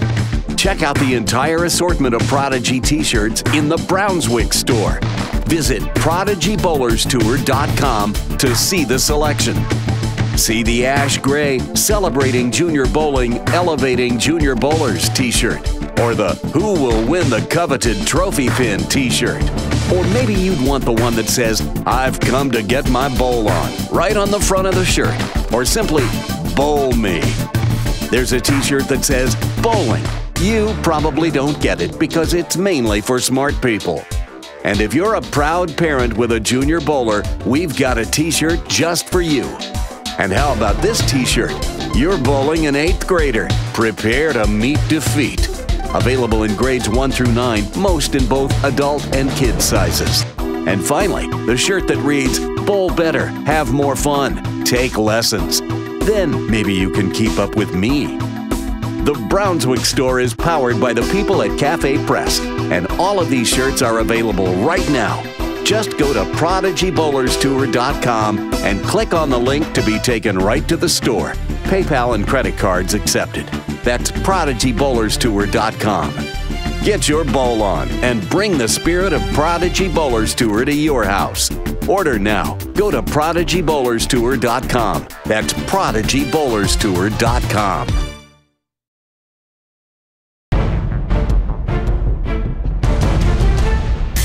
Before we visit with our final winner in the Littles before the Prodigy TOC on the 22nd, let's take a look at how we got here. After the power outage and the completion of our single ball eliminator, the Bigs and Littles bowled a 2-game qualifier to seed players into the final stepladders. In the Littles division, after the first game, Hunter was in the lead, but Rowan was clinging to a narrow 4-pin edge over Zeb for the 2 spot. And as I mentioned earlier, today was the first time ever that Xavier had bowled without bumpers. In Game 2, Hunter established himself as the clear leader, and Rowan pulled away from Zeb for that runner-up spot. But the young fellow from Stars and Strikes in Buford let it be known that he'd be back. And then in our championship match, after Rowan led most of the way, Hunter pulled ahead late and then sealed it away at the end. So, congratulations once again to Hunter Moffett. This young prodigy is like the tide. He just keeps rolling in. There he is, ladies and gentlemen. The winner once again. Can I sign right here? You can sign anywhere you want because there's only one more signature going on it. Well, there is a spot on the very tip top. Right here. Wait, what's today? It's June. Today is 6/8/2019. 6/8. And Rowan, you got close. But it's Hunter's day.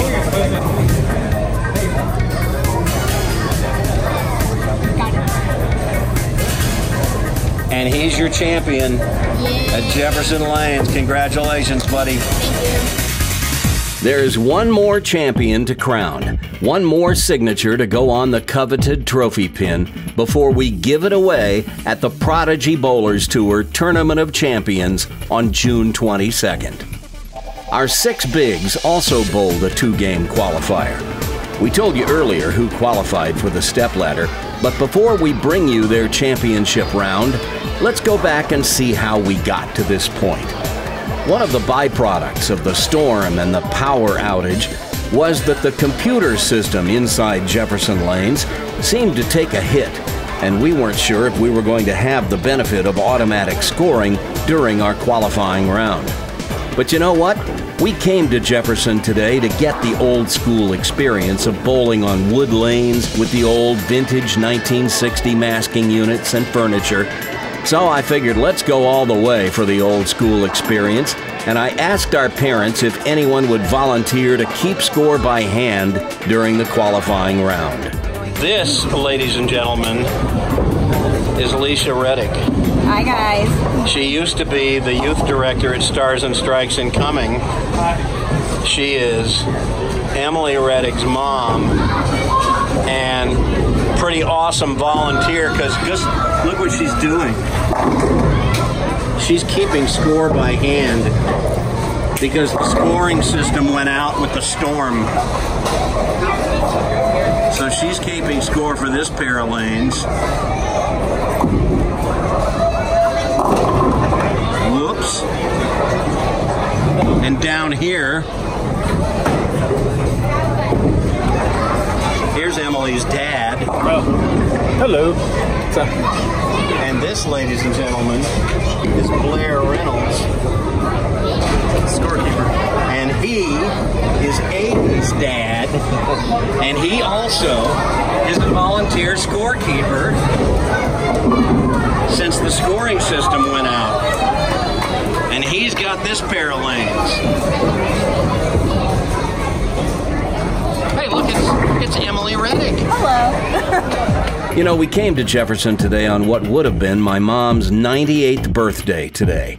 And seeing Alicia Reddick and Blair Reynolds keep score for these kids kind of sent me back to when I used to bowl junior league, and my mom would sit at the scoring table with the yellow grease pencil in hand and mark the plastic score sheet that would be projected overhead by the Brunswick telescore system. As the qualifying round unfolded, Christian Manel got off to a fast start, firing a .224 his opening game, while Aiden Reynolds was right there with him and Allison Coryell was not far behind. By the time the second game began, the in-house scoring system finally came online. Christian held steady with a 198, while Aiden fell back a bit, but his nearest pursuer, Allison, fell back even more, allowing Big Logan to pass her, while Allison hung on to edge out Lane for the 4th and final spot in the stepladder. So, here we go with match 1 of our championship round in the bigs, as our number 4 qualifier, Allison Coryell, takes on our number 3 qualifier, Big Logan Mathis. Logan was the higher qualifier, so he had the choice of starting lanes. He wants to finish first, so he's going to send Allison to lead off on the left lane.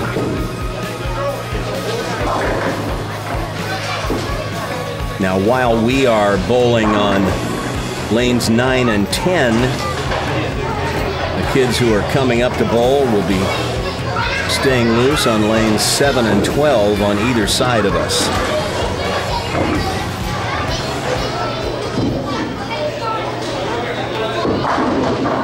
And Allison looks like she finally made that move to the left. But this time the ball didn't quite face up and she leaves a 10-pin. And it looks like it did not score in the overhead scoring. We know that the scoring system is working now. But apparently your friendly local tournament director, that would be me, didn't quite know how to engage the scoring system, and we've enlisted the help of Blair Reynolds, Aiden's dad, who used to bowl league in this house, to come in and get this working.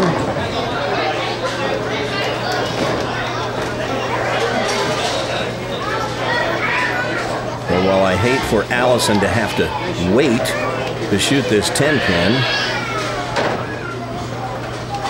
got a few more keystrokes before this thing is ready to go.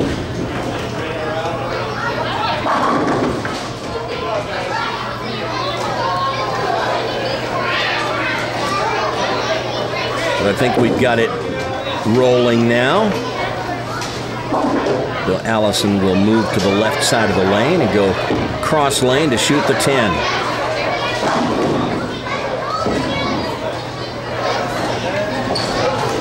But she runs by the 10-pin, and that's an open to start. I hope the delay didn't have anything to do with that.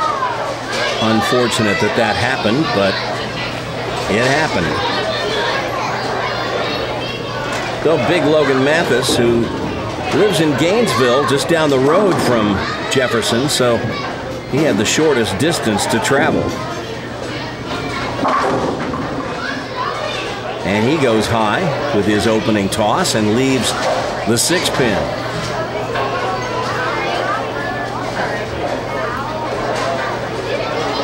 Logan, one of the players who naturally is playing deep inside on the lane. That's where you need to play these wood lanes. Covers the 6, no problem. So a spare to begin and an early lead for Big.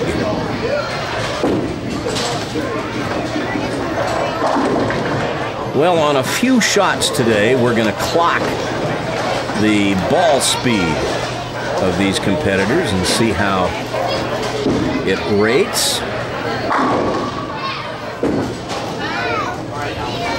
First, we see how long it stays on the lane, and then we see the miles per hour. That shot, 17.9. That's unofficial. Our estimate.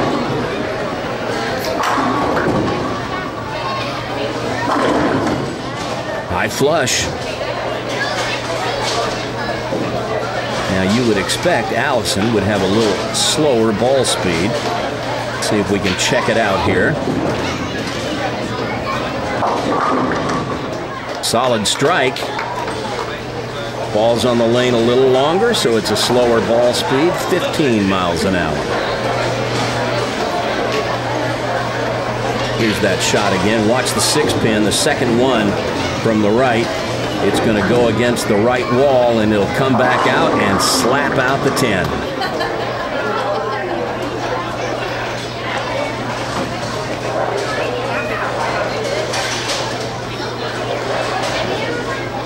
Allison hits the rosin bag. You want a nice dry feel with your hand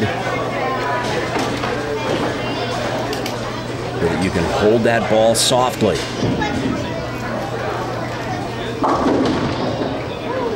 Breaks up the split. 7 was last to go.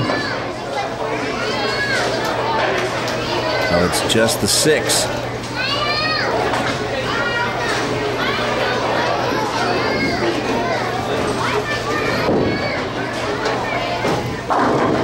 She goes with this swirly ball that will lull you into a trance.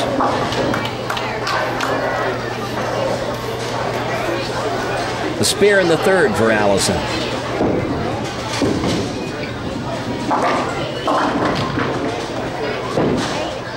As Big Logan moves to the right lane, working on a strike, can extend his lead with a double here.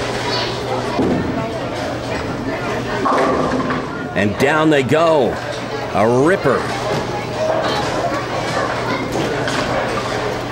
Watch this one again.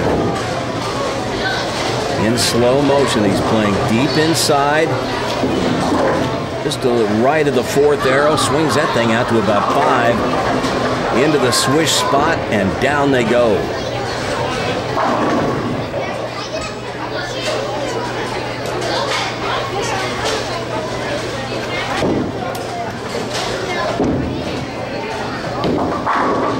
And another solid strike by Big Logan.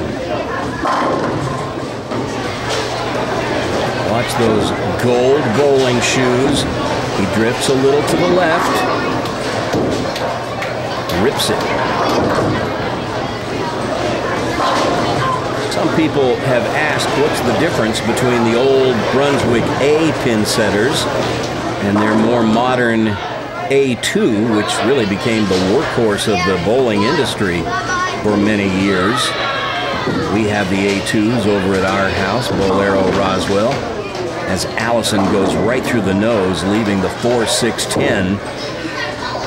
Well, aside from the fact that the A2s run a little faster, one thing you'll notice is on the first ball cycle, on the A2, the pin setter engages, the rake drops into position. Oh man, she went for that split. Trying to tip the 6 over into the 4. You're going to miss the 6 more often than you make the split trying that way, but she's already down 46. He kind of had to go for it. Well, watch this. On the first ball cycle, the rake will come down at about the same time that the pin table descends. They come down almost simultaneously on the A. On the more modern A2 that you're familiar with at Bolero Roswell, the rake comes down first and then the table descends. See how they both come down at the same time, and then the A2s just run faster. The earliest Brunswick A pin setters were actually built for Brunswick by the Otis Elevator Company. And you go back into the pit area, and some of them have an Otis plate on them. I'm not sure about the pin setters here at Jefferson Lanes. We didn't go back in the back. There's a spare by Allison.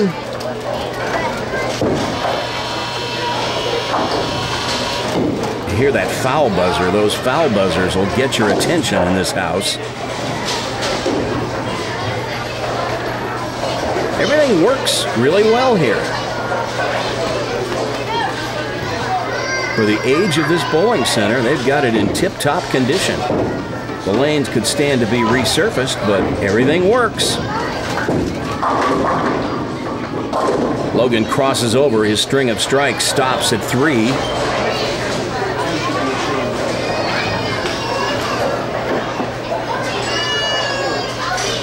But he has a 45-pin lead with the easiest spare there is to shoot, the 5-pin.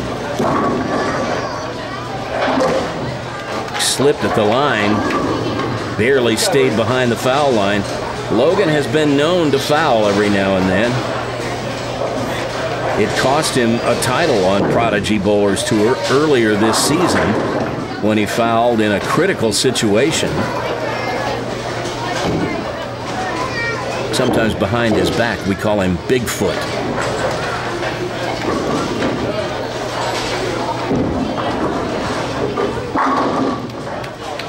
Solid strike right there.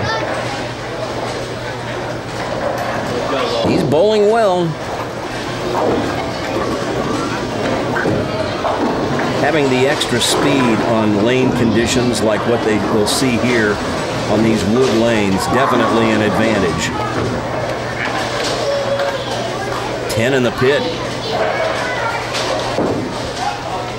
All right, Allison pretty much got to go to the wall from here.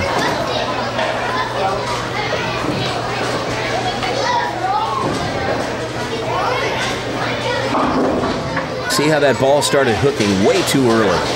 She just needs to move farther left.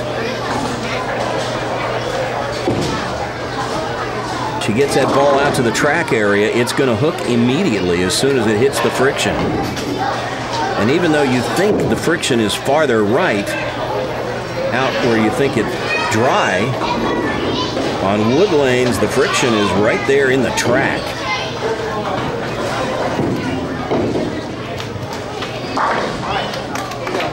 Spare conversion.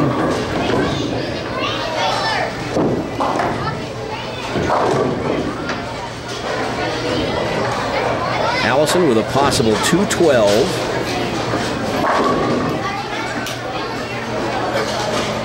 Logan going at a 2:19 pace.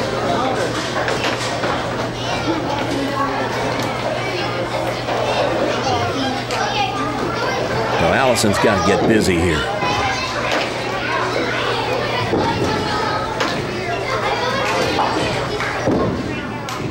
Bigger move. And it's still hooked high.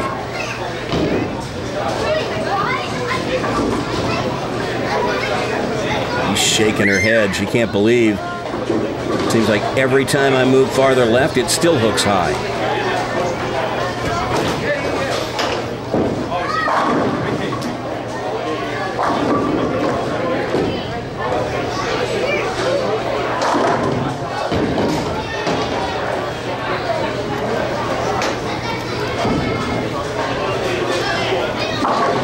Solid conversion of the 610. Allison, a good spare shooter. But spares aren't going to get it done in this game.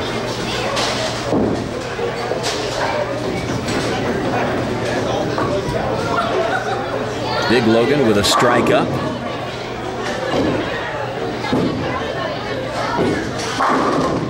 And now a double working as he extends the lead to 59, and I think Allison sees the writing on the wall.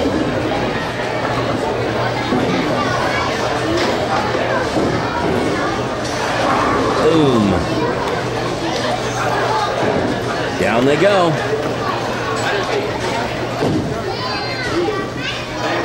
Five strikes in 7 frames. He's not leaving much doubt, is he?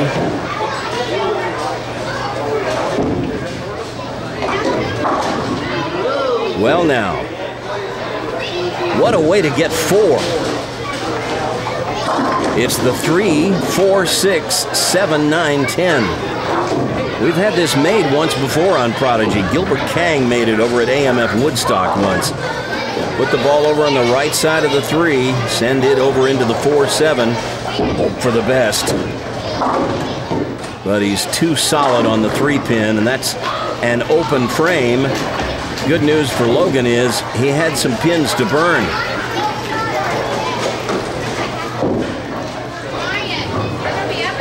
But now Allison has some life. She can strike out for 200. That would force Logan to get a couple of marks.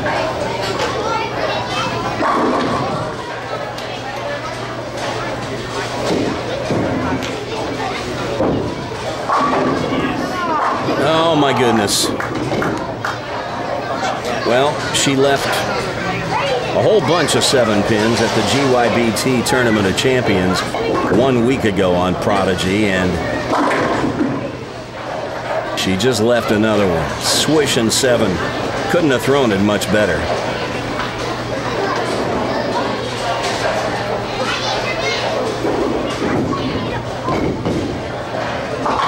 But just like last week, she has no problem converting it.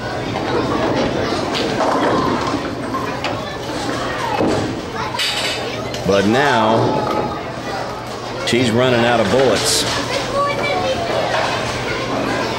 Possible 189.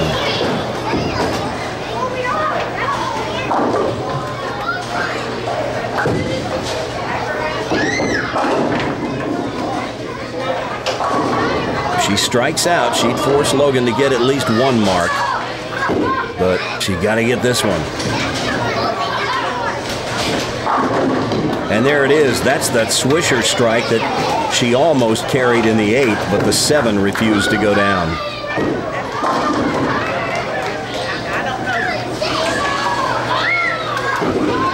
Watch this one again. This will hit in the half pocket. See, she's moved in left of the track now. She's finally found the line.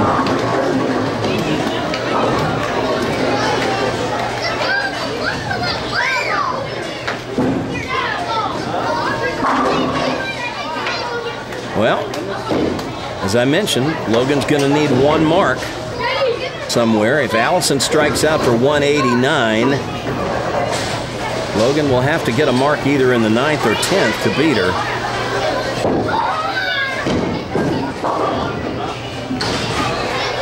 Well, he throws a 23-mile-an-hour bomb at the 7-pin and misses wide. So that mark that he needs, going to have to get it here in the 10th. If he would happen to open in the 10th, Allison could double in the 10th and win.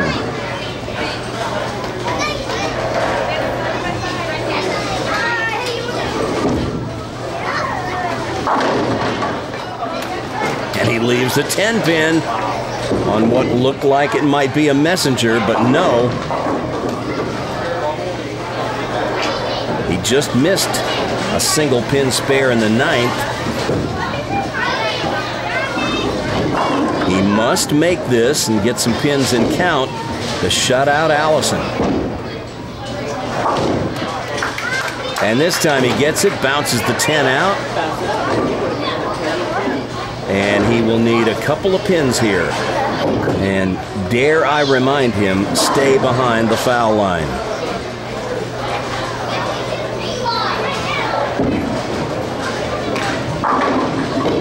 And there's that messenger he was looking for. And that's a winner for Big Logan Mathis, 198 game.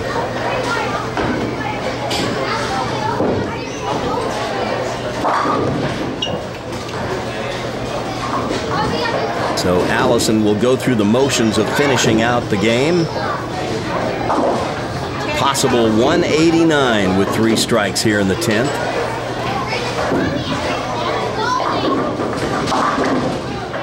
But instead she goes high, leaves the 310 baby split. Again, this match is already settled, so this is just for practice.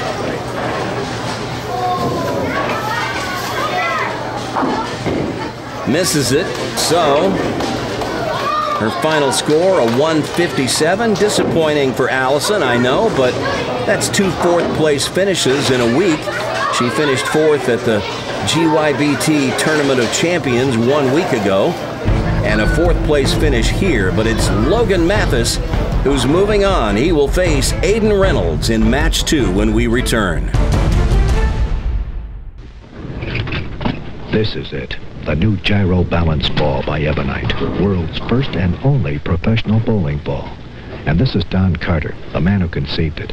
Over there, Carmen Salvino, Ray Bluth, Harry Smith, Bill Allen, and Billy Hardwick. Some of the greatest bowlers in the world today. Every one of these men bowls for a living. And every one bowls Ebonite's new Don Carter gyro balanced ball. Custom balanced to control your hook precisely. Custom weighted on top to put the power where the pins are.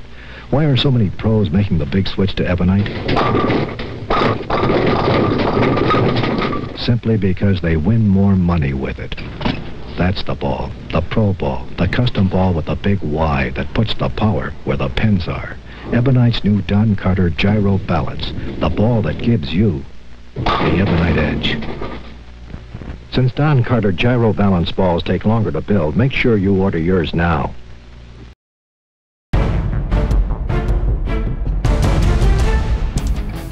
Well, Big Logan made it interesting at the end with his open in the 9th frame, putting a bit more pressure on him to mark in the 10th. But by the end of the game, it was clear that Allison just waited a little too long to make an adjustment. She finally moved in deep enough to play this pair of lanes, but resisted moving until it was too late. and there's a lesson there for everyone. When you're in a one-game match, there's no time to get comfortable with a move. When the lanes are telling you to move, listen to them and make the move now.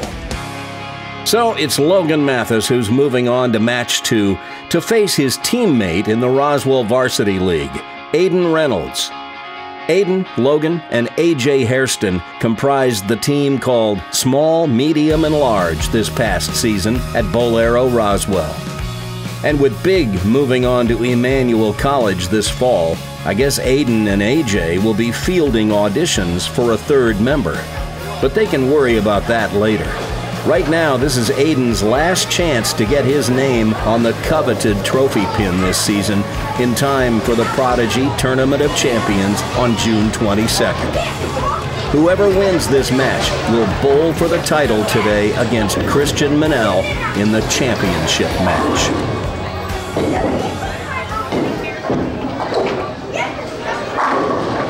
Solid strike to begin the match. Logan throws down the gauntlet.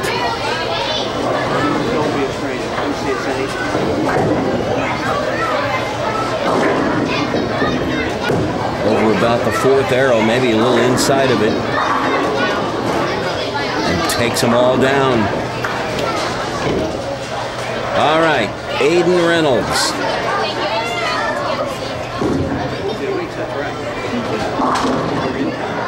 That one hooks high, goes through the nose, leaves the 3-6-10. Now, we've seen players try to play out here. Allison was out around the 1st, maybe between the 1st and 2nd arrow when she first started, and she had trouble out there. You need to get that ball, lay it down inside the track. There's a spare for Aiden. He's a good spare shooter. This young man bowling his first year as a U15. He dominated the U12s the last couple of years. First time we saw him, we took a team of Roswell kids out to Stars and Strikes in Cumming. He was on the Cumming team. He was the little kid on the team in our exhibition match.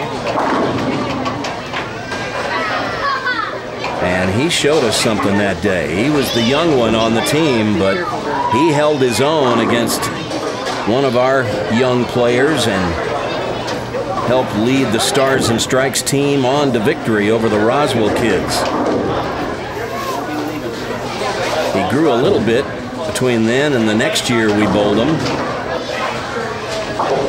But then he really grew from then until I saw him before he came to bowl with us at Roswell this past year. And now he ain't a little kid anymore.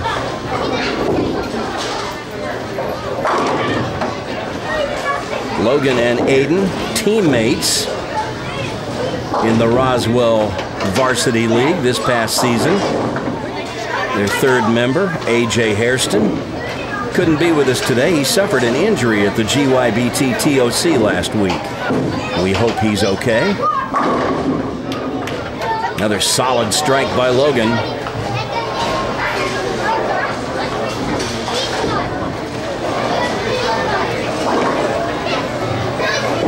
Watch this one again.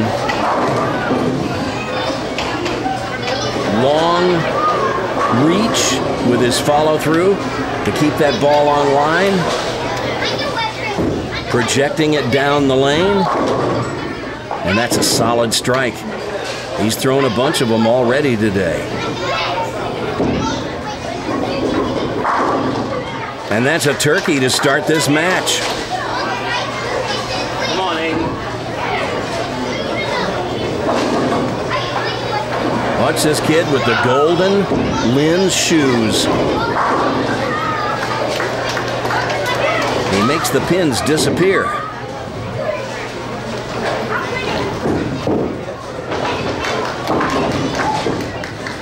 Well, that ball is just picking up much too early. It starts hooking as soon as he lays it down. And I do believe that's because he's laying it down in that high friction area. Kids that aren't used to bowling on wood lanes aren't familiar with a track on the lane, but on wood lanes, It's where the ball beats up the lane, and you can actually feel it if you lay your hand down on the lane. There's bumps where the ball beats up the wood lane. Every year or two, they have to resurface the lane, shave it down, sand it out to get it perfectly flat. We don't really have to worry about that on synthetic lanes. They don't have resurfacing of synthetics. They do have to go in every now and then and make sure the topography is right, because the synthetics do get little hills and valleys in them, but on wood lanes, you gotta make it part of your regular maintenance. Well, it looked like he gave that one a little extra speed at the bottom, and that one didn't quite make it back. And now Aiden's got the 210. Put the ball on the left side of the 2, throw the 2 over into the 10.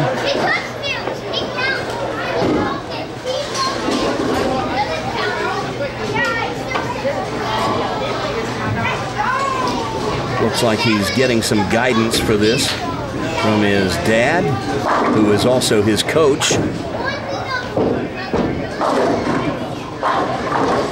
Plays it down the left side. I like the approach, but just threw it a little too far to the right, and that's an open frame. And now Big Logan with a turkey to start this match in a commanding position early.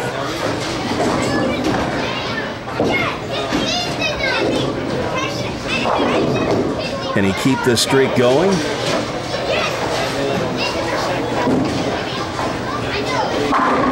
Yes, he can.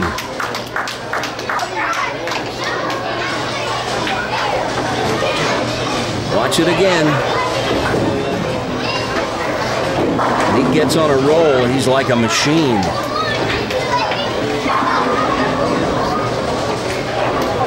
Just a couple of months ago, Logan bowled 300 on Prodigy Bowlers Tour.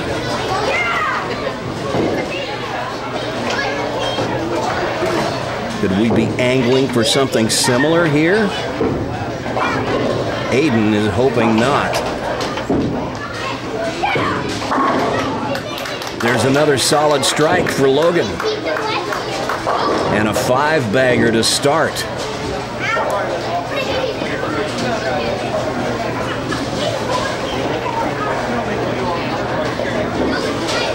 All right, Aiden. Now's the time to go crazy and run off a big string of strikes of your own.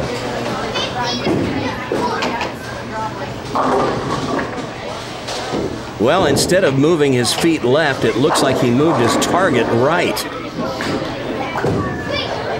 He leaves the 258. This is similar to the bucket without the 4-pin. Put the ball on the 2 and 5.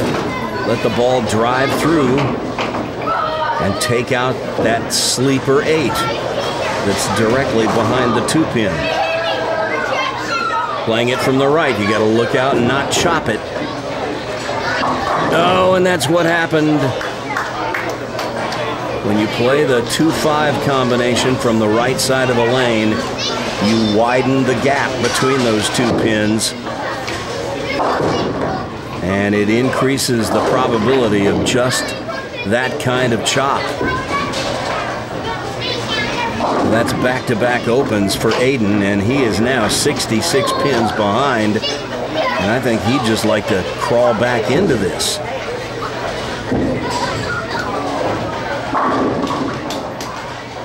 That looked a little bit like a pull, as our angle here is looking right down the line of trajectory he started that ball. It's frustrating when you just, seems like the ball wants to go everywhere but in the pocket.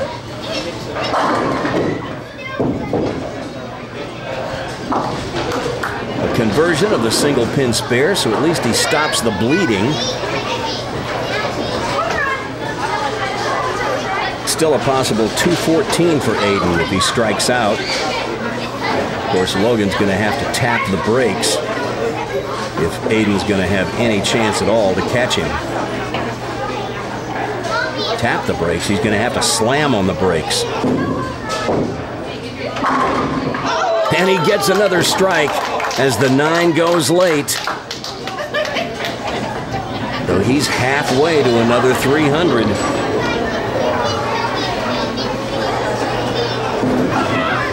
Watch this. I think it's the 2-pin that's going to come off the wall and take out the 9. Watch the 2 go to the left wall.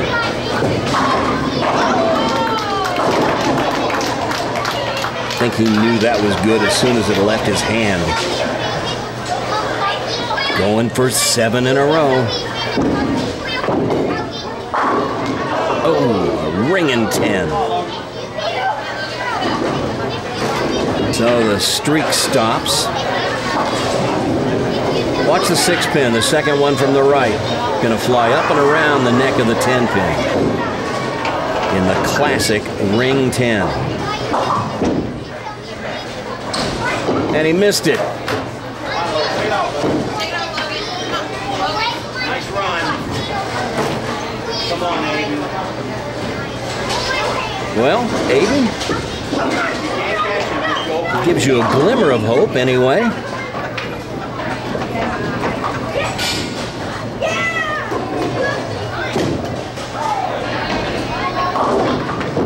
Well, once again, instead of moving his feet left, he moved his target right. And that's not quite the way we recommend making the adjustment, but it is one way. The bucket, the 2-4-5-8, here's how you make it. Now, he chopped this earlier with the 2-5-8.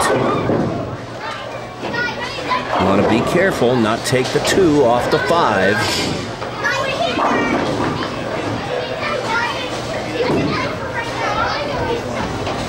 And he did it again.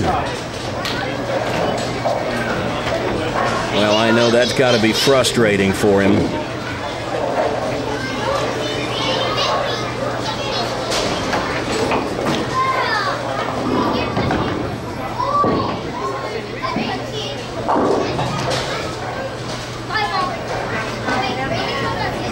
Let's see if we can get a strong finish out of Aiden anyway.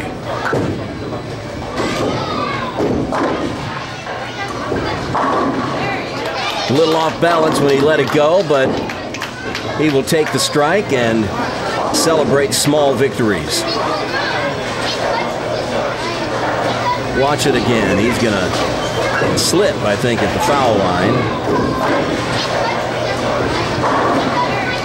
But it's in the pocket, and hooray!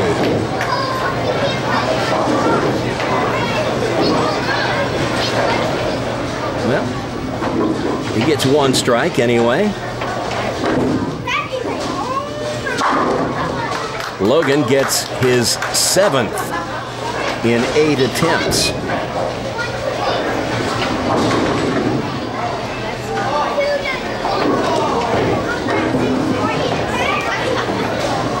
We've seen him do this again and again on Prodigy. When he gets dialed in, he is a tough out.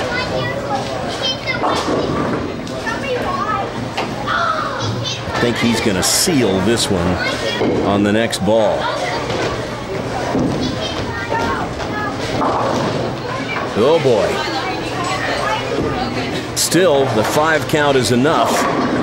He'll have the 3, 4, 6, 7, 10, but he doesn't need it.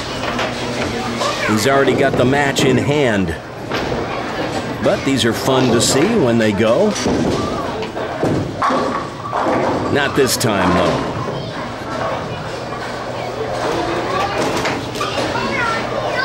So it's gonna be Logan Mathis and Christian Manel in the championship match. Aiden will finish out. Gives that one a little extra loft. And it still goes through the nose. Well, I know Aiden and his family, they live out north of Atlanta. I don't know how long of a drive it is for them over here to Jefferson. But if he ever gets a chance to bowl on these wood lanes again, next time I think he might ought to try moving his feet about Well, at least 5 boards left, maybe as many as 7 or 8, maybe even 10 boards left, and play around the 3rd arrow instead of out by the 1st and 2nd arrows. I just think that's no man's land on a track shot. 10 goes late on a crossover. He'll take it.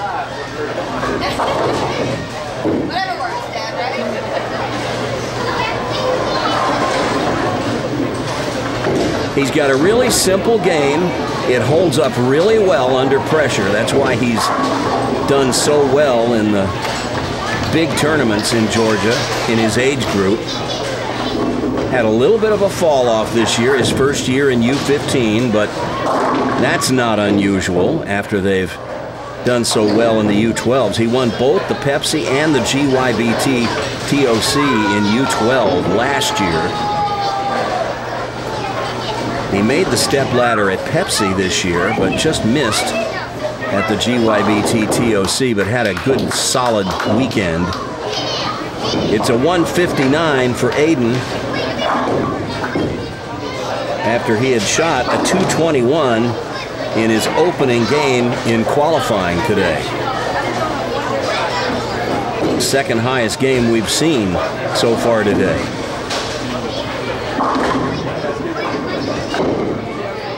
Logan lets that one drift high, and he will have the 3-6. Possible 223.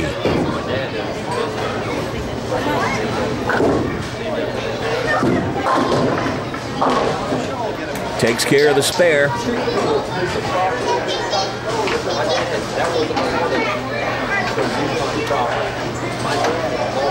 So it's going to come down to the 2 players in our field who both play deep inside, swinging the ball out to the track, but playing around the 4th arrow or even the 5th arrow to get the ball out there. There's a strike to finish, and Logan with a solid game, 223 to 159 over his buddy Aiden Reynolds. But now only one more signature will go on this year's coveted trophy pin. Will it be Logan's or Christian's? We'll find out next. If you got a steady date or if you're going straight, if you want a swinging time that never is a drag, come on, go bowling, take your baby bowling, everybody's bowling. What about me? If you want a place to go where time will really fly, or take your baby out tonight and you'll be scoring high, just take her bowling, take your baby bowling, have more fun, go bowling. What about me? No wheels. I've got a car.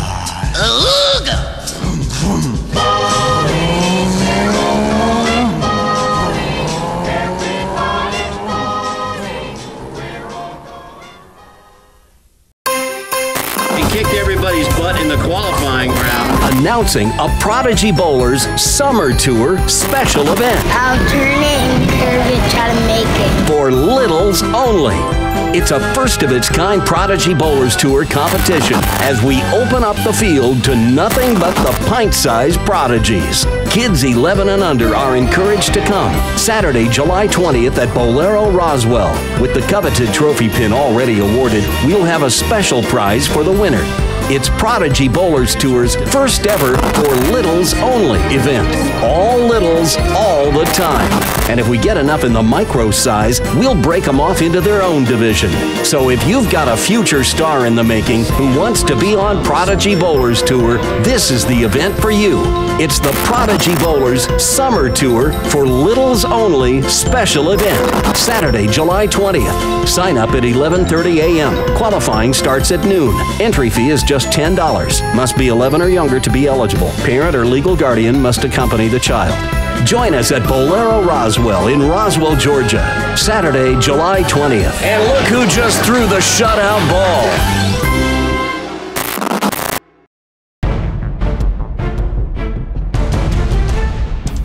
Aiden bowled so well in the qualifying round, I really thought this might be his day to sneak in and sign the coveted trophy pin before the Tournament of Champions on the 22nd.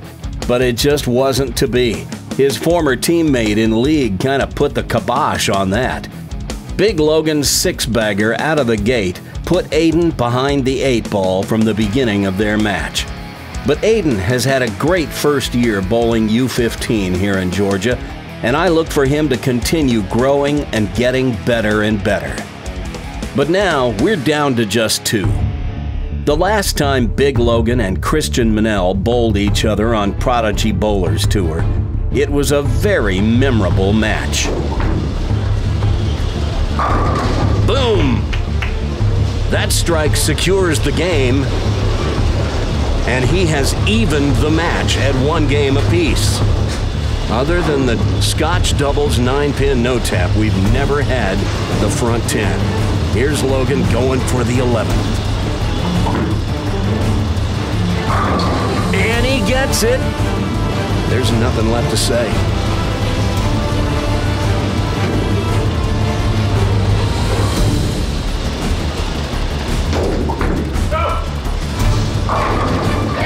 There it is! Today, they're bowling for the right to be the last one to put their name on the coveted trophy pin this season before we give it away at the Prodigy TOC on the 22nd.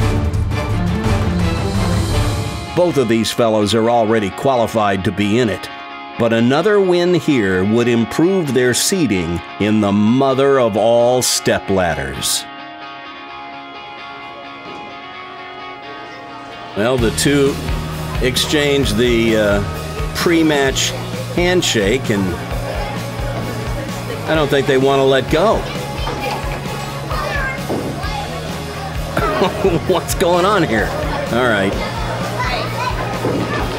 Christian was the higher qualifier, so he has the choice of starting lanes. He wants to lead off. That'll give him the option to finish last.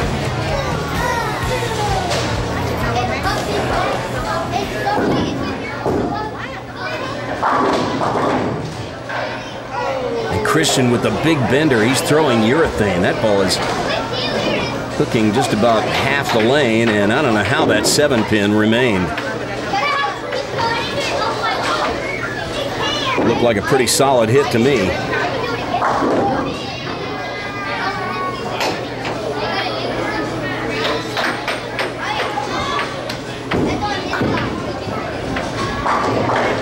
Goes straight at the 7-pin and takes it out. So a spare to begin. Well, these two act like they're fierce enemies, but they're actually pretty good friends. And speaking as someone who has had lunch with them at places like Mexican joints, they can be hilarious.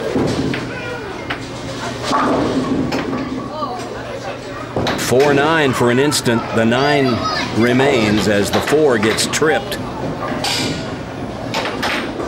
A bit of a lucky break to start.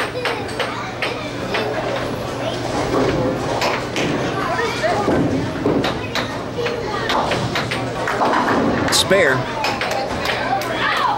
So we're even through 1.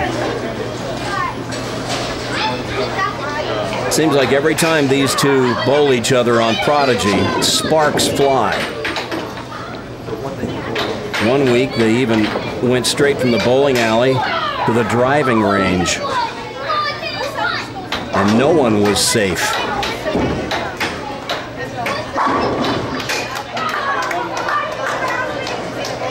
Just a tick under 18 miles per hour, that throw. Logan with a 5-step approach, slight drift to the left, as so many of the power players do. That's to get out of the way of the swing.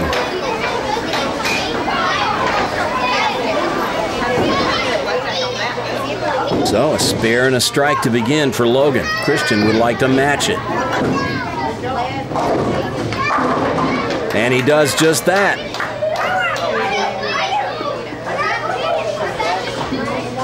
Now Christian is building up a new arsenal, but he doesn't have a urethane ball in his new arsenal yet, so he's still throwing his old one, which has a slightly different grip in it, different fit. His new fit, he's got the thumb pitched left a little bit. The old fit, it's pitched slightly to the right. Throws them both pretty good, though. Oh, my goodness. How in the world did that strike? And we thought Logan got a lucky break when he broke down the 4-9. Watch this.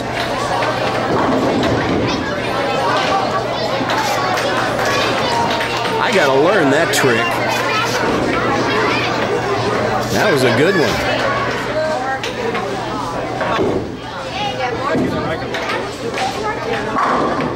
Logan with an answer. And he gestures. See, that's how it's done right there. This is how it's done, too.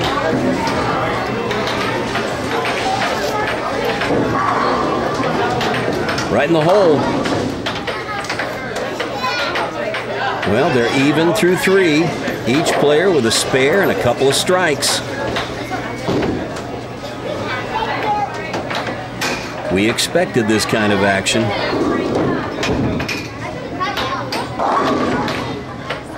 Well, Big Logan looked at his hand. Something wasn't right.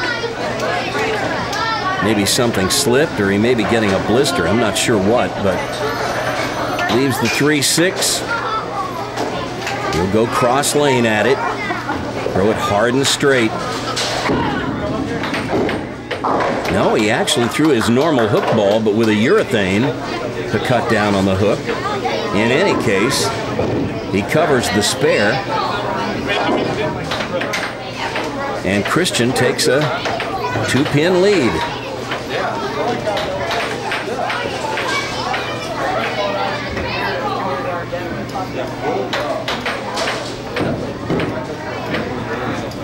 And now he takes a little extra time on this one.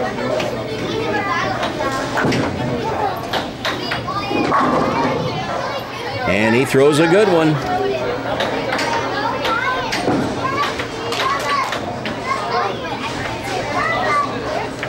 And now he's going to check his playlist on his phone, listening to music in his AirPods. I don't really have a problem with kids doing that. I do it in league. When I'm bowling league, I like it because it takes all the distractions away.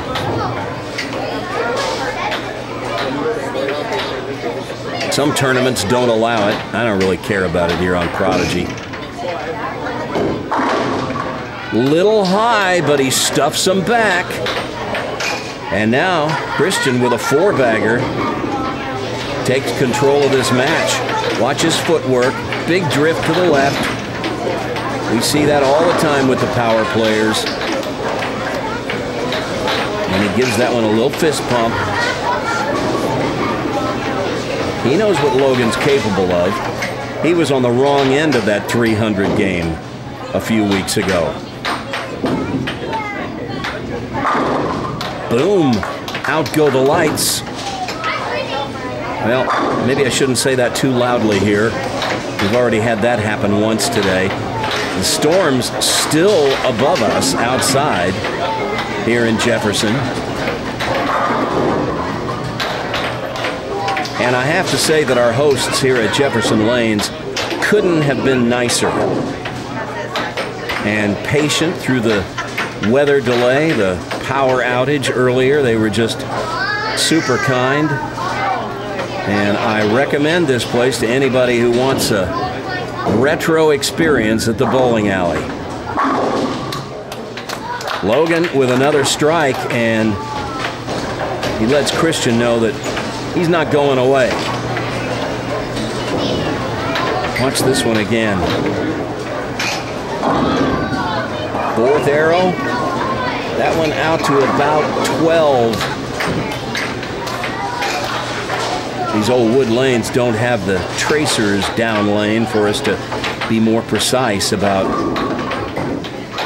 where the ball is on the lane. As we get a peek at the old computer scoring systems from the Wayback Machine. Christian just a touch high. His string of strikes stops at 4. But an easy spare.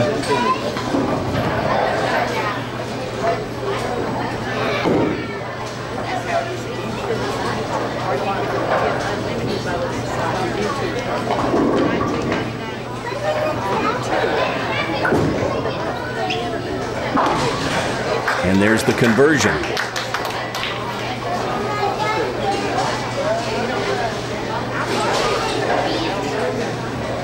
Just 11 pins separating these two.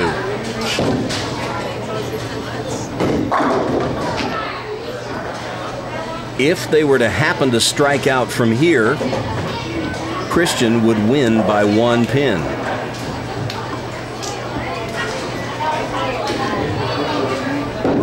And the way they've been striking, I wouldn't put it past them.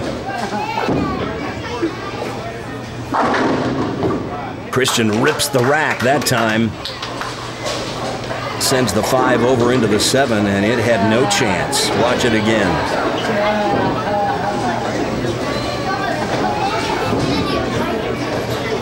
They're both playing about the same line.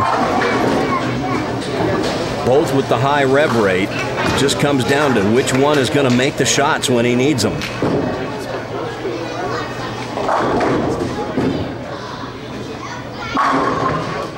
Crunch. And this is now a 1-pin match through 7. That might have been Logan's best ball today.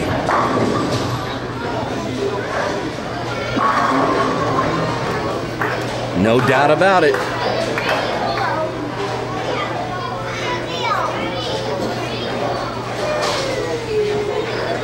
But now is when the rubber meets the road. Who can perform at the end of the match? They've each set themselves up to have a chance. Oh, but Logan's ball jumps on him at the end, goes through the nose. Now he's got the 3-7 split. Here's how you make it. Put the ball on the right side of the 3. Throw that 3-pin over into the 7. Can be done.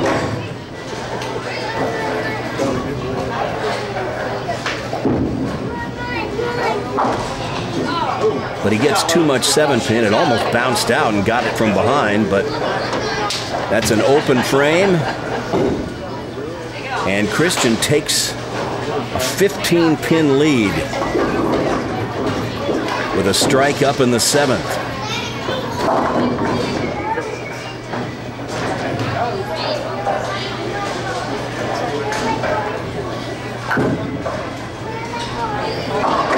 Uh-oh. And he goes wide with that one. Doesn't lose any count because he's working on a strike. But it's the super washout. 2 ways to make it. Put the ball on the left side of the head pin. Throw the head pin over into the 6 and 10 while the ball gets the 2 and 4.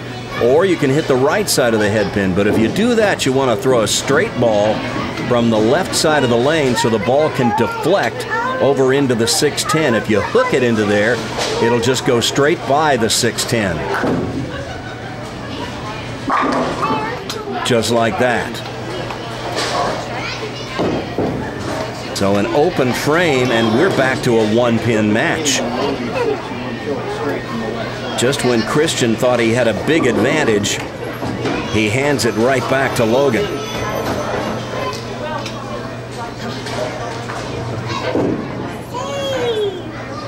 I told you, we get sparks every time these two bowl.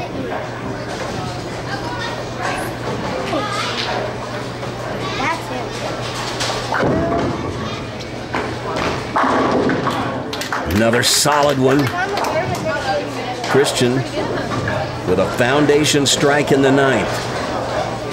And that was important because that means that Logan can't get up in the 9th and 10th and shut him out.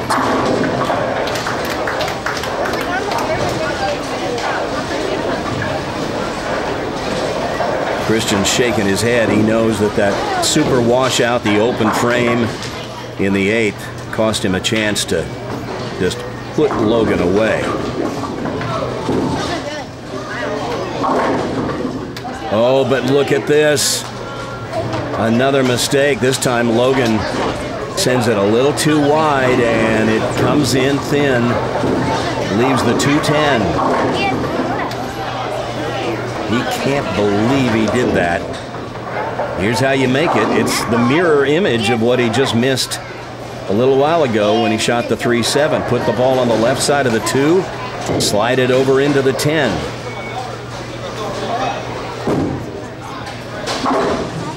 Little off balance at the foul line, and that wasn't close. So now Logan trails by 12. And he's just got to gather himself and do the best he can here in the 10th frame. And that's pretty good right there. Solid strike. Watch it again. Watch the 6-pin. Second one from the right. It'll go to the right wall and come back and just tomahawk out the 10. But now he needs this next one. If he can get this next one, he can force Christian to mark in the 10th. Never get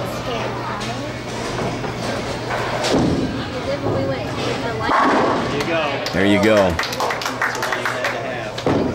Had to have that one to put some pressure on Christian. See this one again. This was solid as can be. At this point, he's just throwing up a prayer. He feels like he lost the match with that open frame in the 9th, but one more strike, and he can force Christian to get 19 in the 10th. And there it is. So Logan has done his job and put the onus back on Christian. Here it is, the strike in the 12th. Buried that one in the pocket. Watch it again. See his reaction.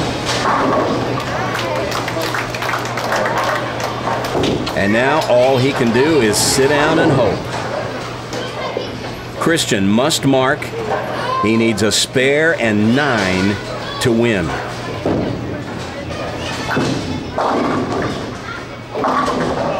Uh-oh. The ball hooks high. And he has left the 3, 6, 7, 10. Watch it again. Watch Logan's reaction in the lower left.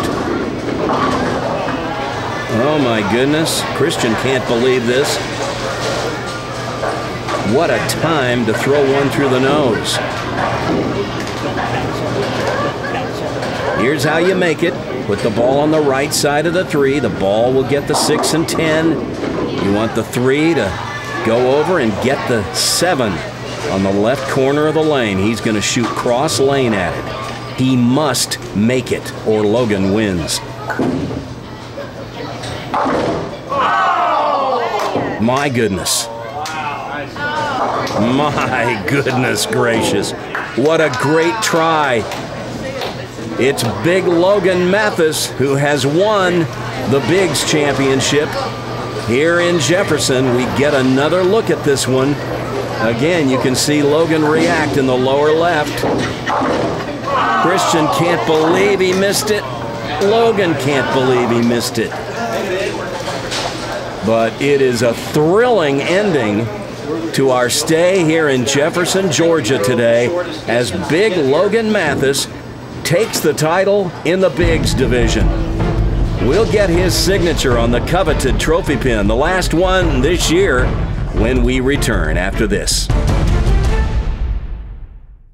Hey, it's me, Coach Randy, with exciting news about a new way you can help support Prodigy Bowlers Tour.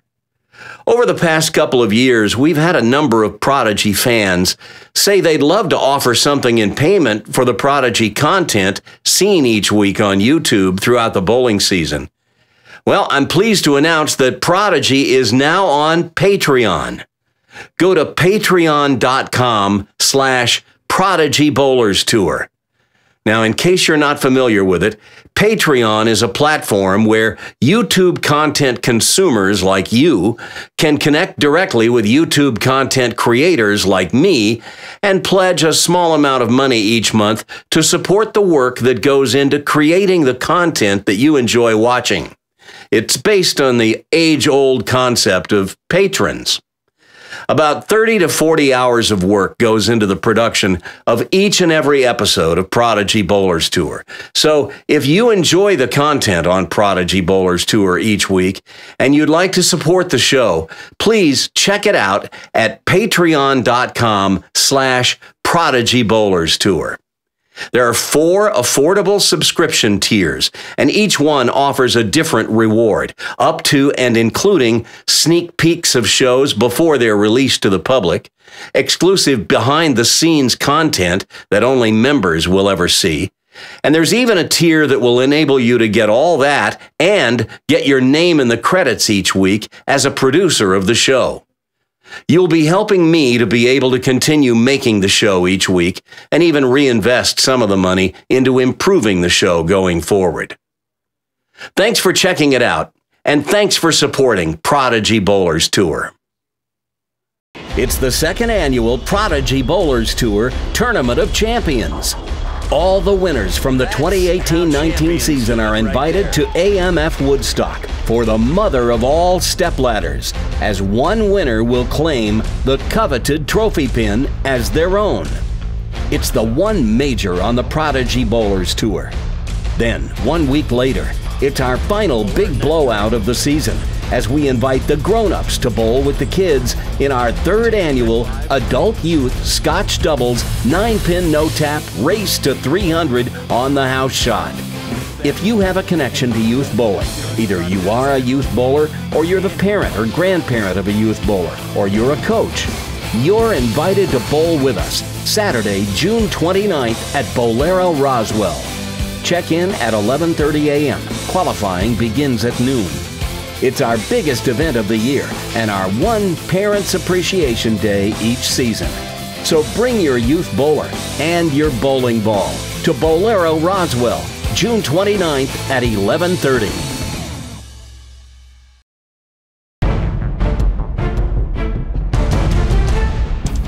Well, we came all the way out to Jefferson, Georgia, and I told you we'd crown 3 champions today. And so we did. Of course, it's not every day you hear about a rain delay in bowling. But we had just that in our single ball eliminator, as the storms that pounded the Jefferson area knocked out the electricity here at Jefferson Lanes for an hour. But once the power was restored, Emily Rettig proved that her game was up to the challenge. Then, in our main event today, Hunter Moffitt emerged as the champion among the littles that came out to Jefferson to bowl with us today. And in the bigs, Logan Mathis stole victory from the jaws of defeat as Christian Manel suffered a heartbreaking defeat on the final ball of the day in a match I don't think any of us will soon forget. So, it's Logan Mathis who will be the last to sign this year's coveted trophy pin before we award it to the winner of the Prodigy Bowlers Tour Tournament of Champions on June 22nd at AMF Woodstock. Ladies and gentlemen, there's your champion of the Jefferson Lanes Open from Emmanuel. That was a pretty thrilling final match. And now he's digging into the box of colors, going with the masculine pink, and signing his name to the coveted trophy pin. Do you have any words of consolation to Christian? I feel bad. I mean, he should have had that split conversion right there. I know. That was heartbreaking. But it was a pretty exciting win for you. Yeah.